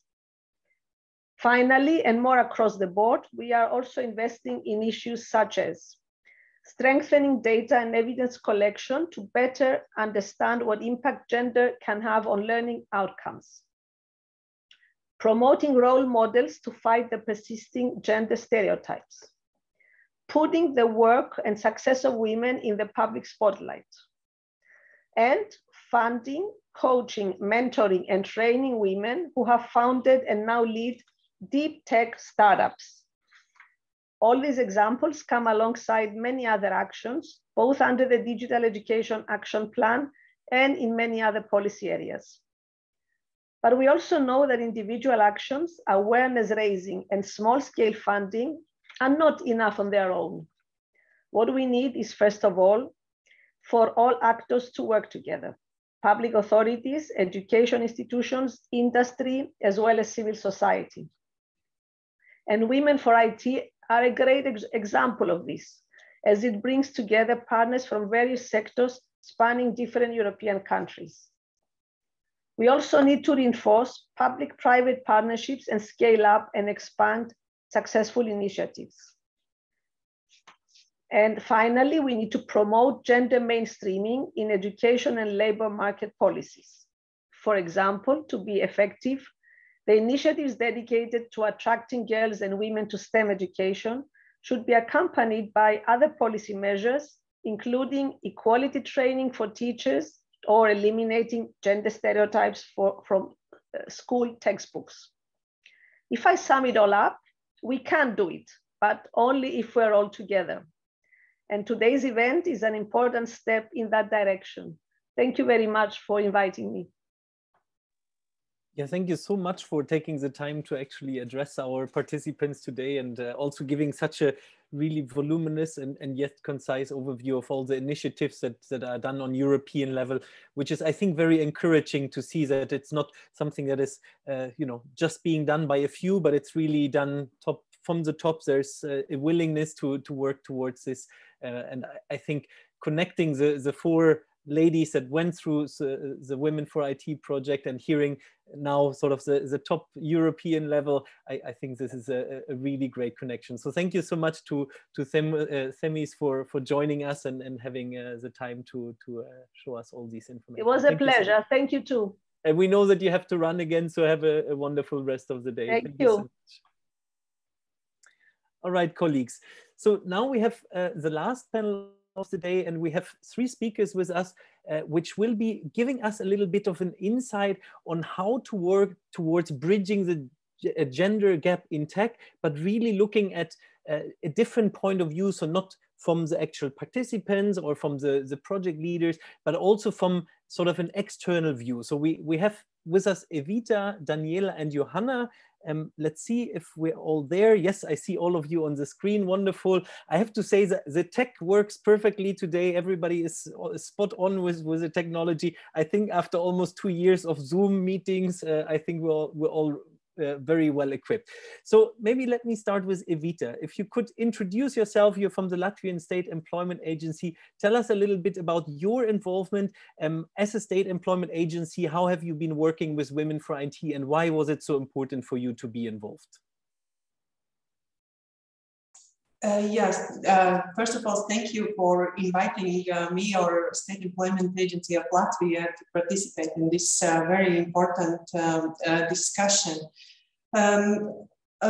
Yes, we find that this public-private partnership in such kind of projects are very not only useful but very productive, and we work very closely together for our association Communication and IT LICTA, and our main task was to promote this project Women4IT and offer it to for our clients, young girls, young women, to participate in this project. And that was such successfully, and we involved more than 100 young girls, which was registered as unemployed in that moment in this learning program and project. And I think it was very successfully, because mostly all of them now are employed in IT companies. And yeah, and I think that speaks a lot about the successful of this project in Latvia. And maybe a little bit about that we learned after this project that if we work together with private sector, it's more possibility for innovation. And we, after the project, we use tests for our clients and assess their digital skills and the development of these skills, how they increased after this learning. And we have new ideas for new cooperation initiatives, and it's very hopeful for public awareness raising, that when we work together, public sector with private sector, it's very, very good for public awareness raising. And of course, there are a lot of benefits for our clients, and we can find out the real needs for our clients as well as for employers, and this find the best solving ways. How can I say, to solve out these issues. And yes, and it's more open and agile for our agency, and work done together multiplies the outcomes and brings in new cooperation partners. And yeah, and that's we wants to do it again, and we are looking forward for new initiatives. How can we work together with private companies and partners? This is really great to hear. It was actually one of my follow-up questions I wanted to ask, because of course this cooperation between sort of the private sector and a state agency, and in your case a state employment agency, we would call this the so-called private-public partnership. So I'm curious, is that something that is quite common for example, a public agency in Latvia to do? What was your experience working with the private sector? And I mean, you sort of hinted already that it's something you want to do more. Maybe you could elaborate a little bit. Is that something that you're planning to do more only for the employment field, or particularly for women? Could you tell us a little bit more about that? We look more broader for this cooperation, and we look that we go from cooperation to real partnerships, to join responsibility and liability, and not only for women. We are open for other projects as well. But yeah, we are on the way or on the work with to do the next step for women, and continues this project as well, but also for other target groups as well. And it's not only in employment, but we as an employment agency, we mainly look forward for training partnerships and some kind of cooperation in employment field and issues. Yes. Wonderful. Thank you so much, Evita. Where do you see the potential of a project like Women4IT? So getting young women involved in the IT sector. Where do you see the potential? Looking, of course, particularly now in your case at Latvia. Before we start this project, we are making not really research, but we look in our statistics, and we find out that more women than men are mentioned that they are interested in IT sector, IT employment possibilities, as well as training programs. And you know, we have, as whole Europe and whole world, we have big shortage in ICT sector for employees, and that is the really good way to bring the new employees to this sector. And you know, I don't know, it's only Latvian, maybe it's not issue, but in Latvia, but you know, Latvian women are more interested in or more motivated for the news or more brave maybe to do something new and different as they do before. And what we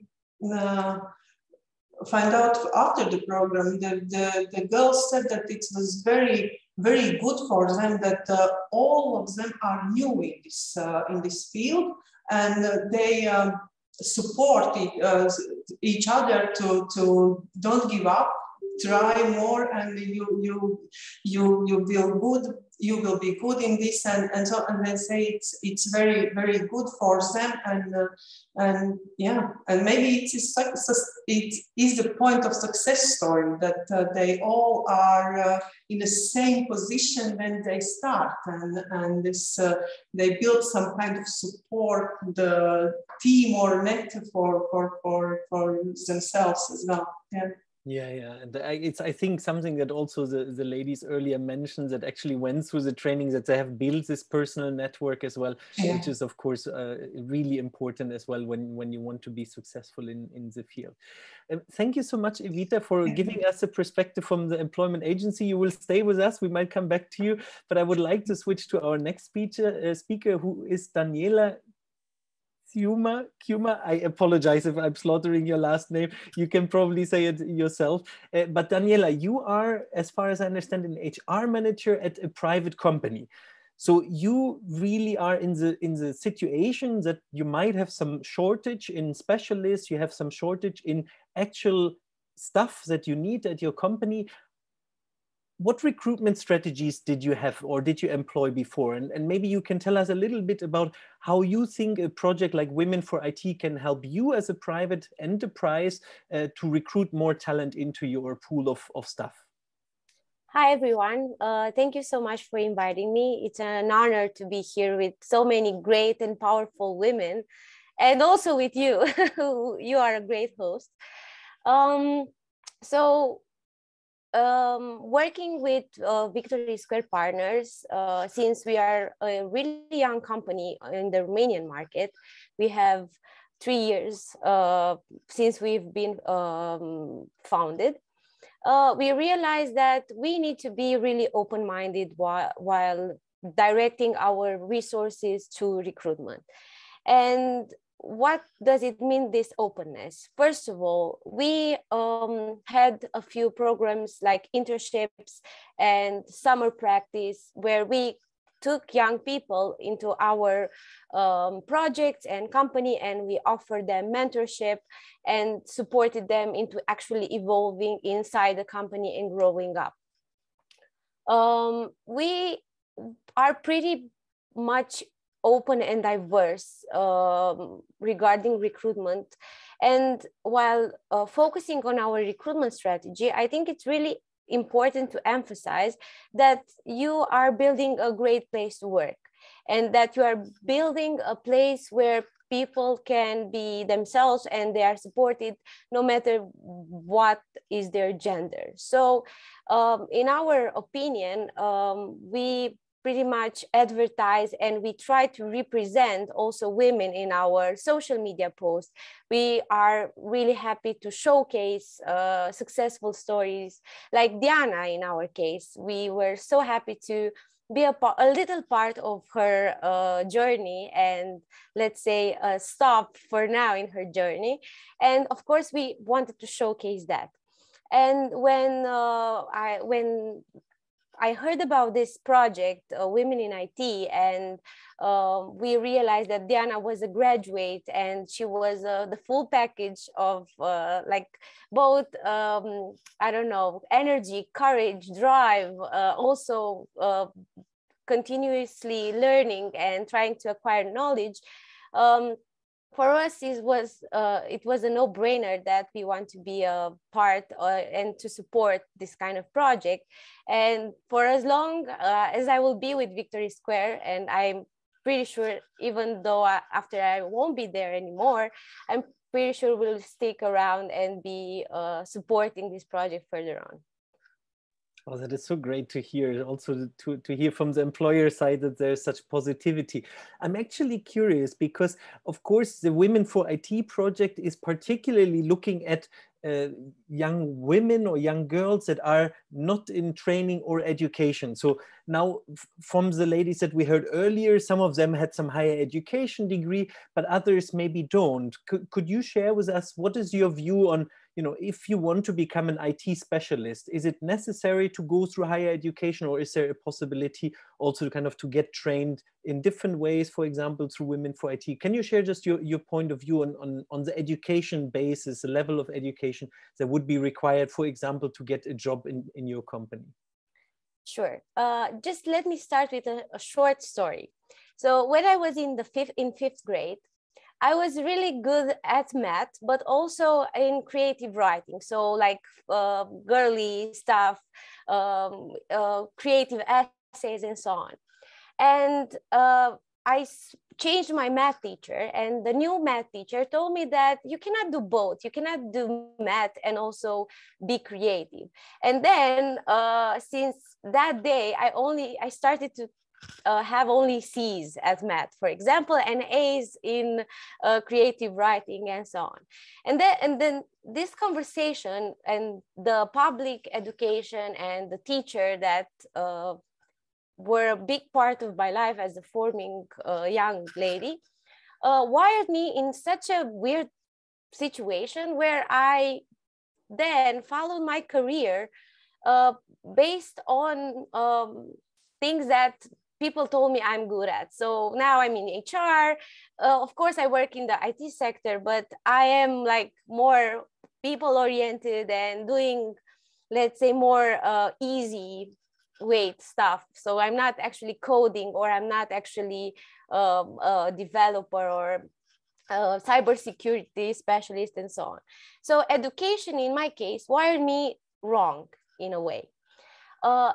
What we're trying to do, and also what the current IT industry needs to keep on doing and actually do it more, is try to look past the education, like the formal education, and try to have people for the first interview, even though they have no actually production experience, but they have a course, or they have some projects on Upwork, or I don't know, they are freelancing for a year and they're studying by themselves. For us at Victory Square Partners, we have a few really good success stories with people that after, I don't know, 10 years in one field, they decided that they want to switch their career and they started to learn by themselves, or they were a part of alternative education course like IT school in Timișoara, or a program like Women4IT, where people are actually learning in such a short period of time, more than you can actually learn in 8 years of public school in the traditional environment, in where the teachers maybe are not all of them are open-minded and really into forming young professionals. So in our case, we are highly focused on drive and on extracurricular activities. And yeah, I hope I answered to your question. Yeah, I got a bit carried away. No, I think you very much did, also from your personal story, that of course there is the opportunity to apply for such a position. What I'm curious about is, how do you encourage women to apply for IT positions? You shared your personal experience that you were sort of told off by one of your teachers and said, no, you need to focus on one or the other. What can we do as society, as organizations, as employers like yourself? What can we do to encourage women to actually apply for these IT positions? So first of all, it starts with the advertising or with the job description. We kind of have to get rid of the ninja rockstar developers that we are looking for in our job description, because this, for me, if I'm looking at the job description and I want to start in IT, I'm not a ninja. I'm just a girl that wants to perform and to work in a environment that respects me and that wants me for me, right? So it's all starting with that. So create an inclusive job description in which women actually can find themselves, talk more about the culture, about the inclusivity that, I don't know, we have a team formed we have Mari, who is a technical lead. She's been with us in the company for like 3 years. So we actually are trying to showcase the culture and our people. I don't think we should advertise separately for women and for men. I think we should advertise for professionals. And that's how you empower women, that they actually can do any job that a man can do, because it's a role, it's a profession you are choosing, not a thing based on your gender. And also in recruitment, what we're trying to do. So for example, right before this call, I was looking at some stats in our company. Right now, we have 30% of the total of the company women, right? This percentage was way much lower at the beginning of the company. And I think through our events and our posts on social media, where you can see girls that actually code in a picture or in a post, you look at this and you see, as a young woman that wants a career in this area, you think, I can totally see myself there. It's a girl that she's coding, right? So yeah, I think it's like small tweaks in our communication in the events we're doing. So also how to communicate this sector. And I think you're mirroring what Cecilia said in the very beginning of the advertisement, that there's sort of, we need some role models, and it needs to be visual. You need to communicate that it's not a man's domain, but it's an open domain for anyone who's interested in this subject. Wonderful.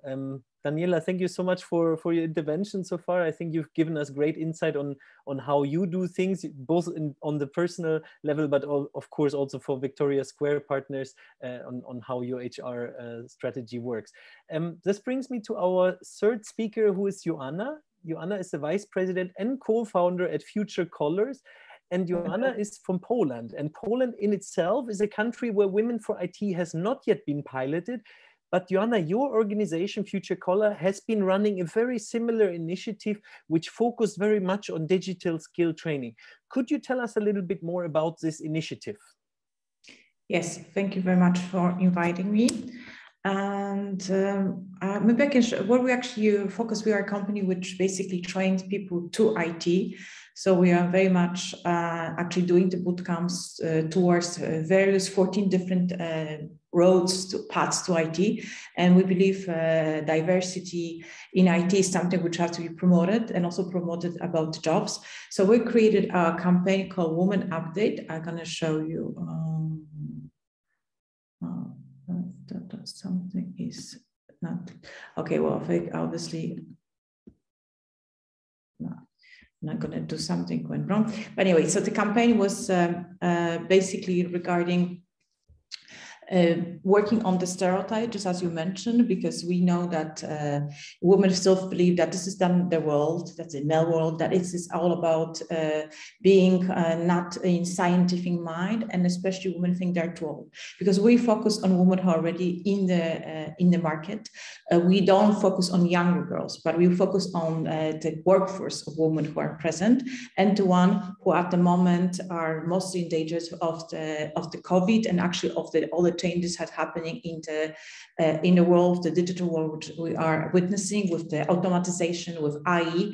So we know that, and everyone knows that women are mostly affected, not only the COVID, but also women affected are mostly by the digitalization, because they are presently in jobs which are mostly endangered, like accounting, administrative, marketing even. So if we're not going to switch toward the technical side, to technical jobs, they're going to lose out. They're going to be without any skills, and they will be without any income. So we actually believe that there will be huge initiatives from public sector and private sector to join into this kind of major push women towards technical education, quick technical education, because if you are 25 and you have the kids at home, are you taking care of your older mother, you're not going to go to university. So actually tier kind of different alternative education, which is very intensive. That's what actually we do, because we created our company as an online company 5 years ago, because we believe on the democratization and access to education for all. So this is the way we think this is the most important to kind of this push. But we know that we have the abilities, we know how to do it. I mean, there's boot camps, there's everything, but we know that there still is this huge mental kind of this kind of barrier, which women still think this is not for them. So in our campaign, Women Update, or unfortunately cannot show you, but I'm going to send you to my website, we created a social awareness campaign. We focus especially on the stereotypes, saying that this is, I'm too old, on a stereotype, you need to be a scientific mind to get into IT, and thinking about this is a male world where there's no place for me.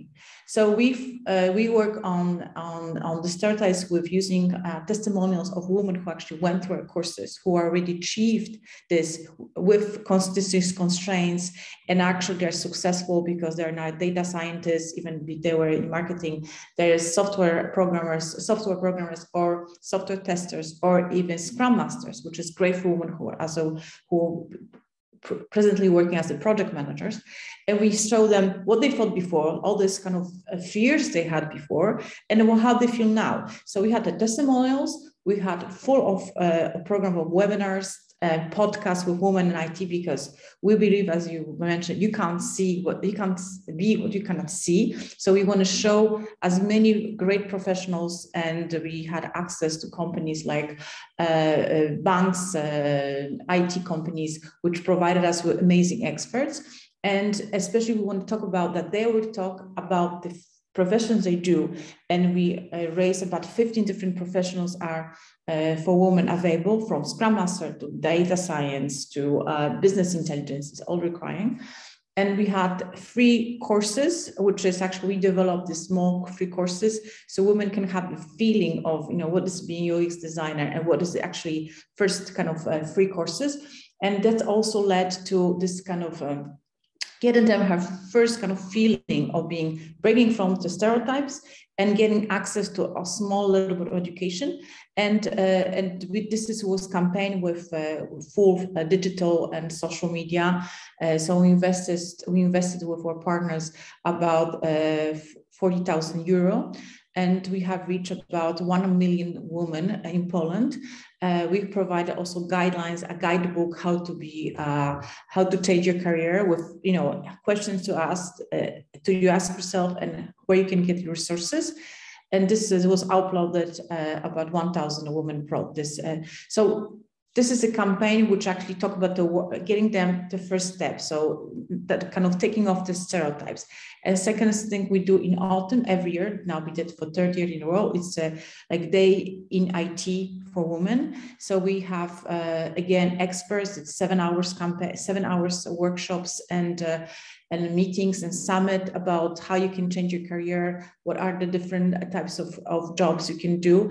And again, with mentorship, one-to-one, and it's a full day. So again, it's the focusing on women who are already aware that, yes, they want to get in IT, and pushing them to, getting to these jobs and getting to this education, which leads them to important possibility to be actually present in the market.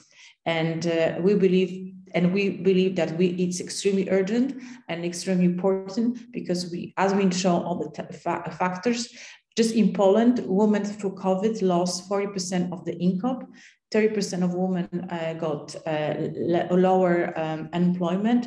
So there was a wake-up call for many women that, hey, my job's dangerous, and hey, I can read reports how many IT jobs are open. So this is, we kind of focus on that, on telling them the great stories, the great testimonials, and giving them access to free tools. And then if they're ready, they can, get to our schools, Future College, where they can get formal training, and training which lasts from 4 to 18 weeks. And we help them to get jobs through our partners, who are hiring partners. And so we are happy that at the moment, we also have people, women and male, from outplacement programs, if they get invited from companies. That's a result to that at the moment, we have this year, we train 1,000 people to the 14 different paths. 67% of them are women. So, and even in the very programming paths like Java programmer or Python programmer, we have 40% of women.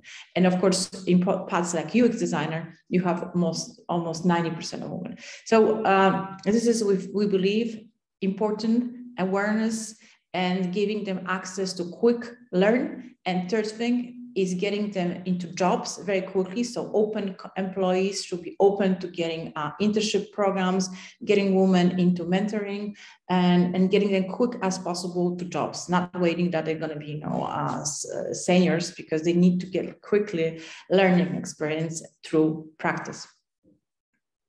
Great, Joanna.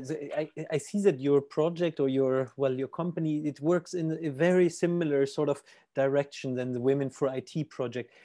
Could you maybe share with us a bit more on how do you work together with employers? So once this, young people, or you say it's generally people are trained, how do they find a job? Are they left by their own devices, or do you have any way to facilitate the sort of the training to job market step, which I think is a very challenging one for especially young women that maybe don't have the network yet and so on? Well, we have two approach. First approach is our internal. Once you finish a course and you receive a certificate, which basically is quite intensive and quite important, because you have to do your own project and you have to present to mentors who teach you. And then you go into the tab into support of career support team, which we have in our in-house of 2 individuals. One is one who works with you on your CV, on your LinkedIn presentation, because now if you're being, like, for example, accountant.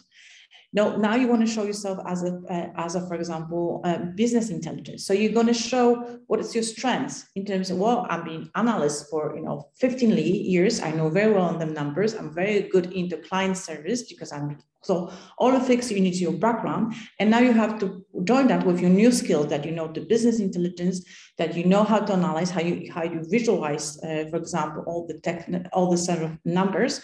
So we're working with this person together to make sure that she presents it well, the past experience and the new skills she has, and also the abilities and the soft skills at the moment that she's agile, that she's willing to learn, and that she's really bringing to the company a background of years of great experience, of the market experience, and great client service. So once we finish that, then we work with our partners. We have at the moment 19 hiring partners, from companies like software houses to BNP Paribas, for example, Santander Bank, which is a huge IT department. And we send their CVs and we talk to our hiring partners who we have and if they want to be interested in joining them. So that's one part. Second part, we teach them, we give them webinars and we give them one-to-one training where they can apply, because there's lots of different jobs, and how to apply. And then third thing is we teach them how to present themselves during the recruitment sessions. So again, putting forward your very, very strong soft skills we will develop during your career before, talking about the skills you learned, and presenting themselves as the one who's able to learn very quickly, because obviously they're very junior in terms of knowledge. So this is how we train. So it is basically 3-step approach: preparation, integration with our partners, and showing them how to look for outside. And at the moment, 85% just they get jobs. Some people get jobs, they already start applying during the event courses, and they're very successful. But it's very much on the individual, but we believe that everyone can learn, everyone they can change career jobs, and everyone get hired. It's very much on the individual. Very encouraging words. Thank you so much, Joanna, for giving us insight. how do you see a potential collaboration with other projects? Now, you're of course focusing very much on Poland, but the Women4IT project already piloted in a few countries. How do you see a potential collaboration with Women4IT in particular, but also other initiatives, maybe beyond the national scope? Well, we are this year actually trying to expand. We plan it to be a different market, and we're just doing markets access, understanding where we can go, because our solution can be very well implemented in different countries. And if anyone of here attending this panels and the session is willing to, interesting to collaborate with ours, to get in a partnership with us, to start our business in terms of intensive bootcamps, not only for women, but for individuals, and getting the understanding of huge awareness we have to be provided to, break from the stereotypes and break from these constraints and get women into IT. So we are very much open to any collaboration and working within different countries, either for Women4IT or others, because I think there's so much to do, and the time is running, because there's more and more demand for IT specialists. And we all know that diversity pays off. So it's great for economy, it's great for the woman, and it's great for the project, because all the softwares, products will be better developed if they're done also by women, not only, only male programmers. So we need that. So this is like win-win situation for all.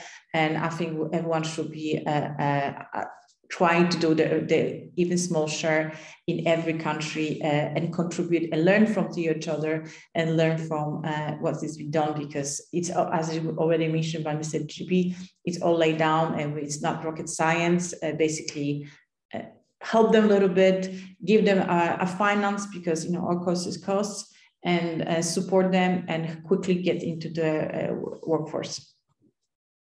Great, thank you so much, Joanna, for your contribution, for your insights, and also sharing your views. We're slowly running out of time. There's already a few questions now in the chat window, and I saw that Evita, I think you answered one of them, but you might have just sent them to us as in the panel. So I'm just going to read it out, and maybe you can just vocally answer to one of the questions that was asked in the chat, which was, how do you find, I have to find the question, how do you find senior mentors for young women? If you have any advice, and I mean, that's a question now addressed to you, Evita, but if the others have an idea, how do you actually, if you want to mentor these young women, how do you find senior members? How do you find these role models that we talked about all day already? So maybe, Evita, you could give a start and tell us how you think. Yeah, thank you. As I wrote, in Latvia, we have very active NGOs, and one of them, Tech Girls, it's very, very active, and they are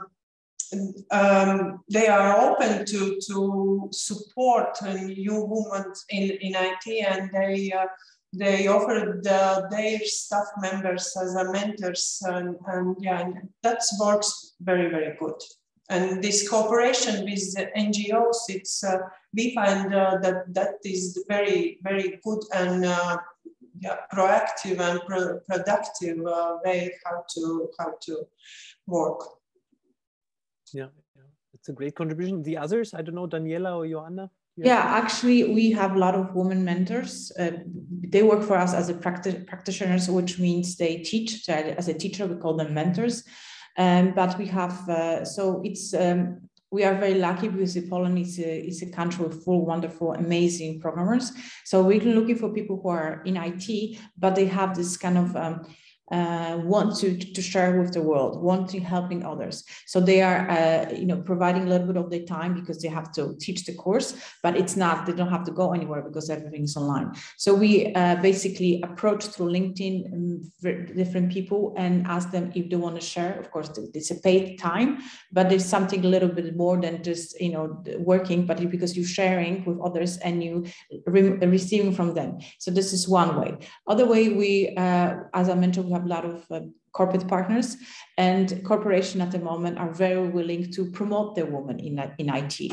So it's and you can actually join and ask for the companies if they will be willing to doing this kind of volunteering programs for like mentorship programs, because if you're giving a visibility to them, it's a really amazing both employer branding possibility and also communicating of the company, with showing again that they have women and showing that they're doing something to the society. So I think it's a very approach is going to take to big companies would have IT skills, because IT teams, because they'll be willing to apply. There are also mentorship programs done by the corporation. Like I know we're working with JP Morgan, with BNP Paribas, who have that. At the moment, we also have companies like there in IT, which is it's an initiative where actually joins hundreds of different mentors, women mentors, who then work with women who want to join to jobs and careers. So I think there's already like institutions, or you can do it directly to corporations and ask them if they want to be helpful and you want to join. And I would say most of the companies would say yes.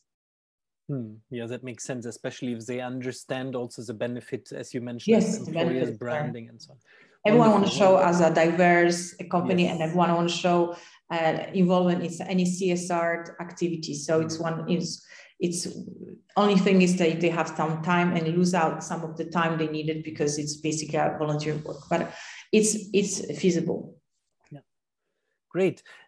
We're almost out of time, but I'm going to try to squeeze a last question in, and I'm going to challenge Daniela to be very concise in her answer. The question was for Daniela. There was a question how important it is for women to complement their formal education with sort of non-formal or informal learning, especially in the context that it might be demotivating for young women to have this constant pressure of unfair competition in the IT field. All right, I'll try to be concise. So for me, I believe it's really important to have extra activity, extra training, because education doesn't keep up with the changes that technology goes through. And if you want to be specialized, for example, as a front end, right? You do 4 years of school or 6, and then you learn general, and you actually are focusing a wide area of information. But if you want to get specialized, a 6-month training on basis in React or technology that are used in front end are really helpful. And regarding the gap between, the difference between women and men, as Joanna said, this mentality is changing. Companies are focused on showcasing diversity and getting involved into actually changing the mentality. And I think in this situation, to avoid this demotivation, you should do your research and find healthy companies that are promoting healthy environments and where you can see yourself being represented. Great. Thank you so much for this concise answer, Daniela. All right. Unfortunately, we're already coming to wrap for this session. I would have loved to talk with the 3 of you even a little bit longer. But of course, we need to also be concise because other people will have to run away at one point. We're coming to our last point, but thank you so much, Evita, Joanna, and Daniela for joining us and for sharing your insights with us. It was very enlightening.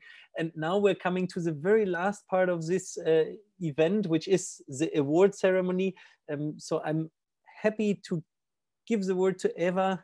Eva, you will be presenting. Eva, you're the director of the European Center for Women in Technology, and you will be presenting this Women4IT Awards. Eva, are you already there? Can you hear us? We cannot see you yet. Let's see if technology works. Yeah, technology is working. We see you, we hear you. Eva, the floor is yours. Please tell us more about the awards.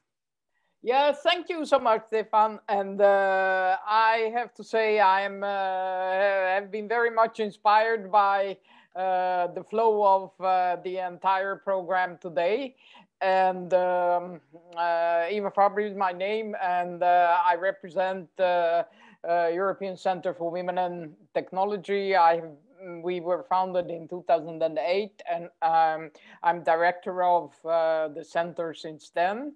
We are ourselves a multi-stakeholder partner-based organization. So practically the type of projects that we are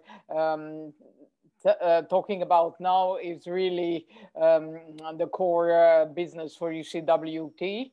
And our Women4IT partnership was from the start, and already before COVID, built on 3 pillars. One is the fact that only multi-stakeholder partnerships can succeed in bridging the gender gap in tech.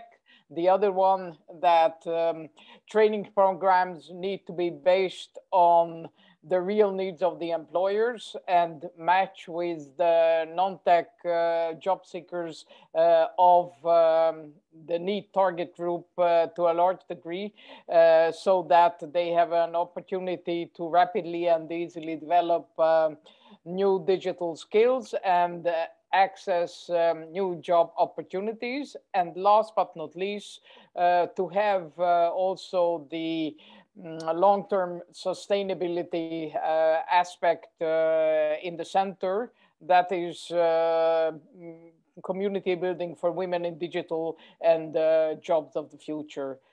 But another element which I think we need to take on board is really sometimes to stop and celebrate. And this is how we came up with the idea that our Women4IT projects would also include an employability award, where we want to showcase good examples of the most passionately committed actors, both organizations and individuals, who are enabling the training, testing, and employment of young women in digital in an innovative way.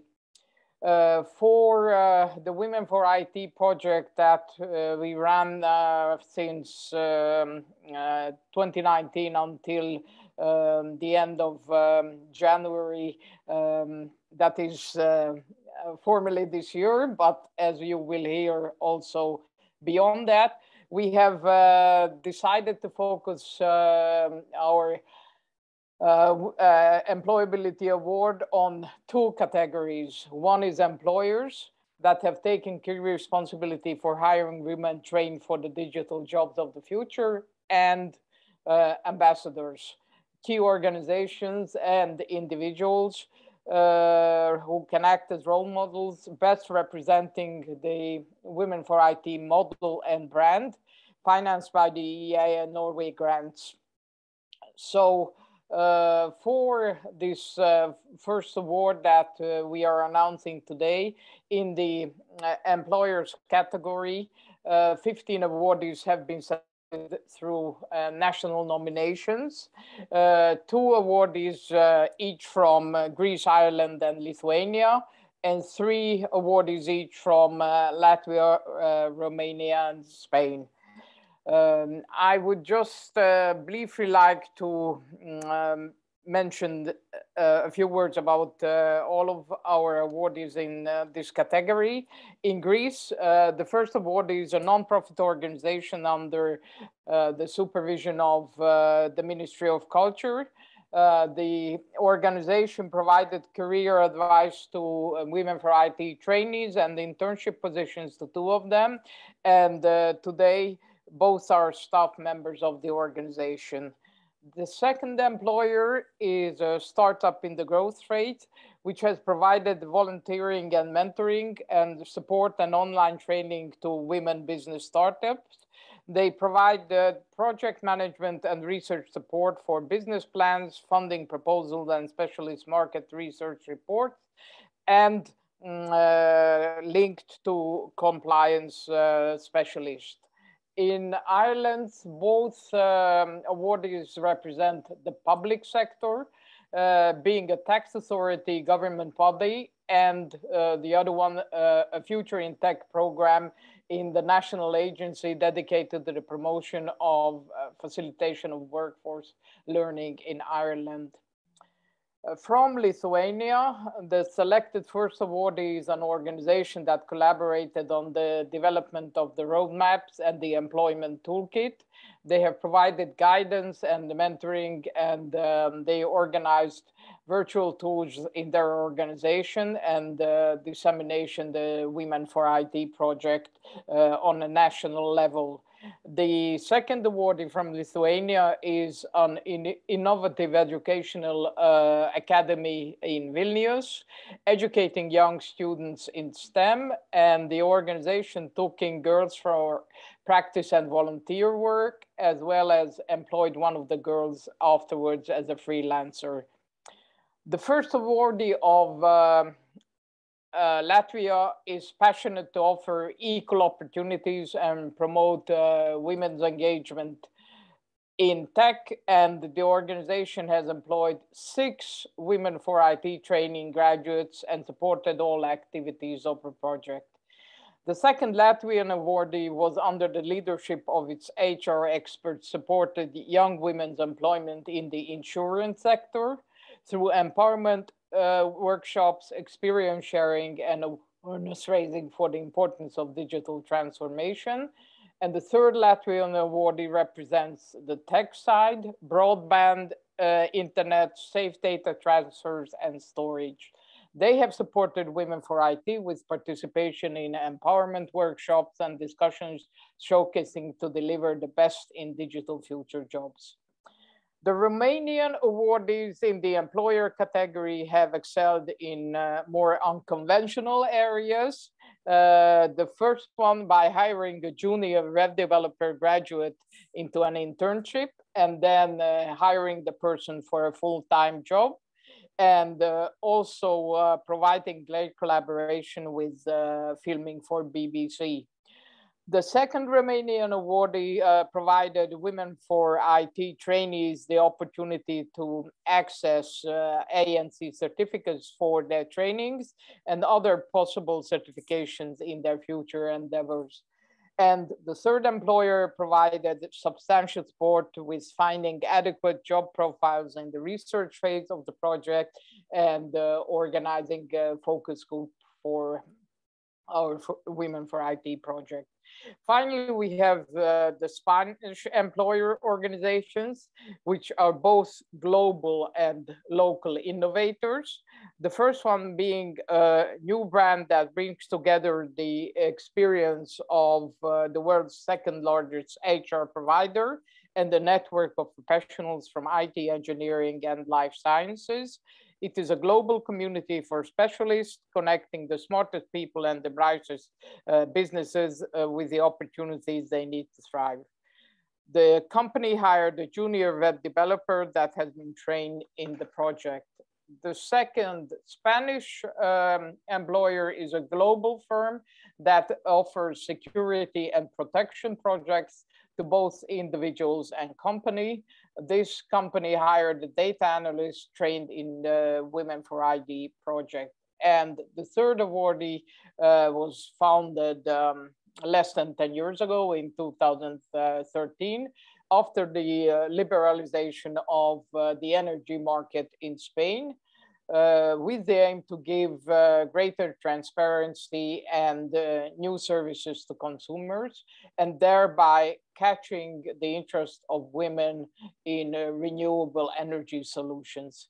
This company has hired a digital media specialist trained through the Women4IT project. So please, Davido now. Yeah, if I can suggest, since we have only a very few minutes left, if I could suggest that we already show both of the videos for the award ceremony back to back. And unfortunately, we will not have the time to go through each of the awardees for the second video. But I suggest to the technical team that all the information is being sent to the participants, so that we make sure that all the awardees are, of course, receiving the correct attention that they deserve. So if I could ask the technical team to now please play both of the videos back to back.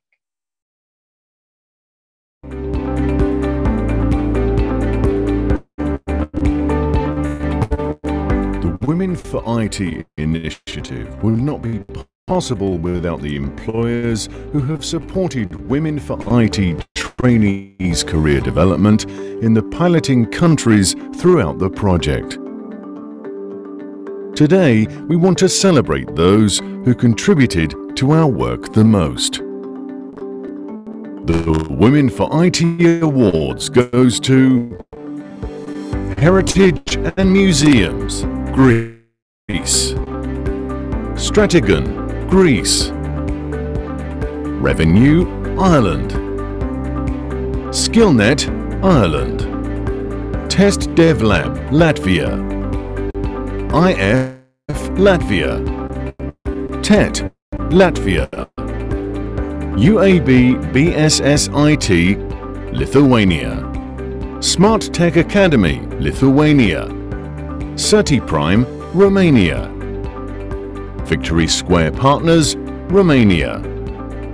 Wipro, Romania. Modis, Spain. Selectra, Spain. Bid Idea Gestion SL, Spain. Congratulations and a big thank you to all the awardees for continuously supporting the project.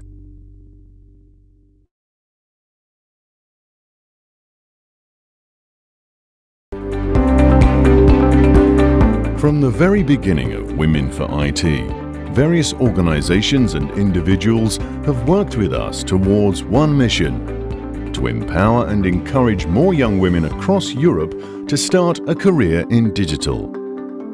The contributions of these actors have helped make that goal a reality.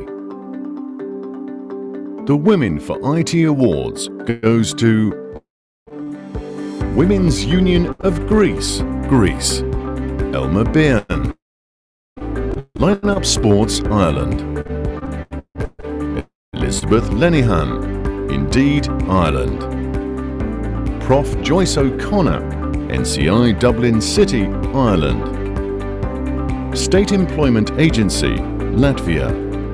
Liepāja Tech Girls, Latvia. Riga Tech Girls, Latvia. Lithuanian Women's Lobby Organization, Lithuania. Information Technologies Institute, Lithuania. ANBPR, Romania. Cognizant Soft Vision, Romania. Fundación Accenture, Spain. Indra, Spain. IBM, Spain. Congratulations and a big thank you to all the awardees for continuously supporting the project. Okay, thank you so much, and warmest congratulations also from ECWT and our Women4IT team to all the awardees. And if I understand this correctly, then actually our time is up. So yes, unfortunately, I wish we had a little bit more, but thank you so much, Eva, for the introduction, and of course for all the work you've been doing with the awards and with the Women4IT project. I'm gonna throw the ball back to Kasia now, who will be giving a small wrap up for the last 2 or 3 minutes. Thank you so much, Eva, and Kasia, the floor is yours again. Thank you so much, Stefan. And thank you to Eva for these introductions and really running and putting together the awards and making sure that all the stakeholders that have been within the project, they have been properly recognized. And a big thank you to really everyone that has contributed to this mission. These are only some of the stakeholders that really have been pushing our work forward, but we have had many others that were impacting our work at a local, regional, national, and the European level. So we are full of appreciation to these stakeholders. As we're running out of time, I just wanted to say thank you also to all the speakers that we had today. We've seen and we've heard a lot of really great, I think, impactful interventions. And our speakers made very interesting and very important points on how we can work together to bridge the gender gap in technology. It's from having systemic solutions at the European level, national levels, building successful partnerships, in between a public administration and either companies or organizations, projects like Women4IT. It's working with the employers, with companies to make recruitment strategies more inclusive, to make the environment of these workplaces more inclusive for all genders. And it's having, female role models, having women who are already achieved in the tech sector to be out there and to share their stories, share their accomplishments, to also, inspire a new generation of women, young women, to enter the tech industry. But not only young women, because of course for Women4IT we do focus on young women, but age is one of the barriers of entering the tech industry. And we also want to focus on the fact that tech is ready for everyone. And it can come together with a higher education, but we also talked about alternative education styles and how the entire tech sector should be more inclusive towards this aspect as well. I'm convinced that here today we managed to discuss a couple of points that are super impactful, and that we can take all these learnings, get all this inspiration from our speakers, from the experts, but also from the trainees that were talking about their experience in Women4IT, and hopefully use these tools, these solutions, these techniques and tips to work together towards bridging the gender gap in technology. One last thing that I wanted to say is that if you are inspired by Women4IT, if you would want to replicate a project like that in your own city, region, country, if you'd like to collaborate with us, yet again, there's a lot of solutions available online, but you can also reach out to us and stay posted, because we will be posting a lot of information on our social media and on our website, organizing webinars for you to learn how to cooperate with us better, how to scale your project, how to scale Women4IT as your own project in your country. So we do encourage you to, stay tuned, keep our social media, observe our social media, and make sure that you're in touch with us. And if you have any question, you can always reach out to me. I think there will be some contact information. Yes, Neve posted some contact information to all of us. If you have any queries, any comments, any also suggestions for how to improve the situation, you can always reach out to us and share or try to establish a collaboration, and we're very much open to it. So on this note, I will finish today's webinar. And I, again, would like to thank you everyone for both speaking and attending, and really showcasing the will to change the situation of women in technology together. So thank you very much. Have a lovely rest of the day, and we hope to see you soon. Thank you, everyone. Thank you. Thank you. Thank you so much. Bye, everyone. Bye, everyone. Have a lovely day.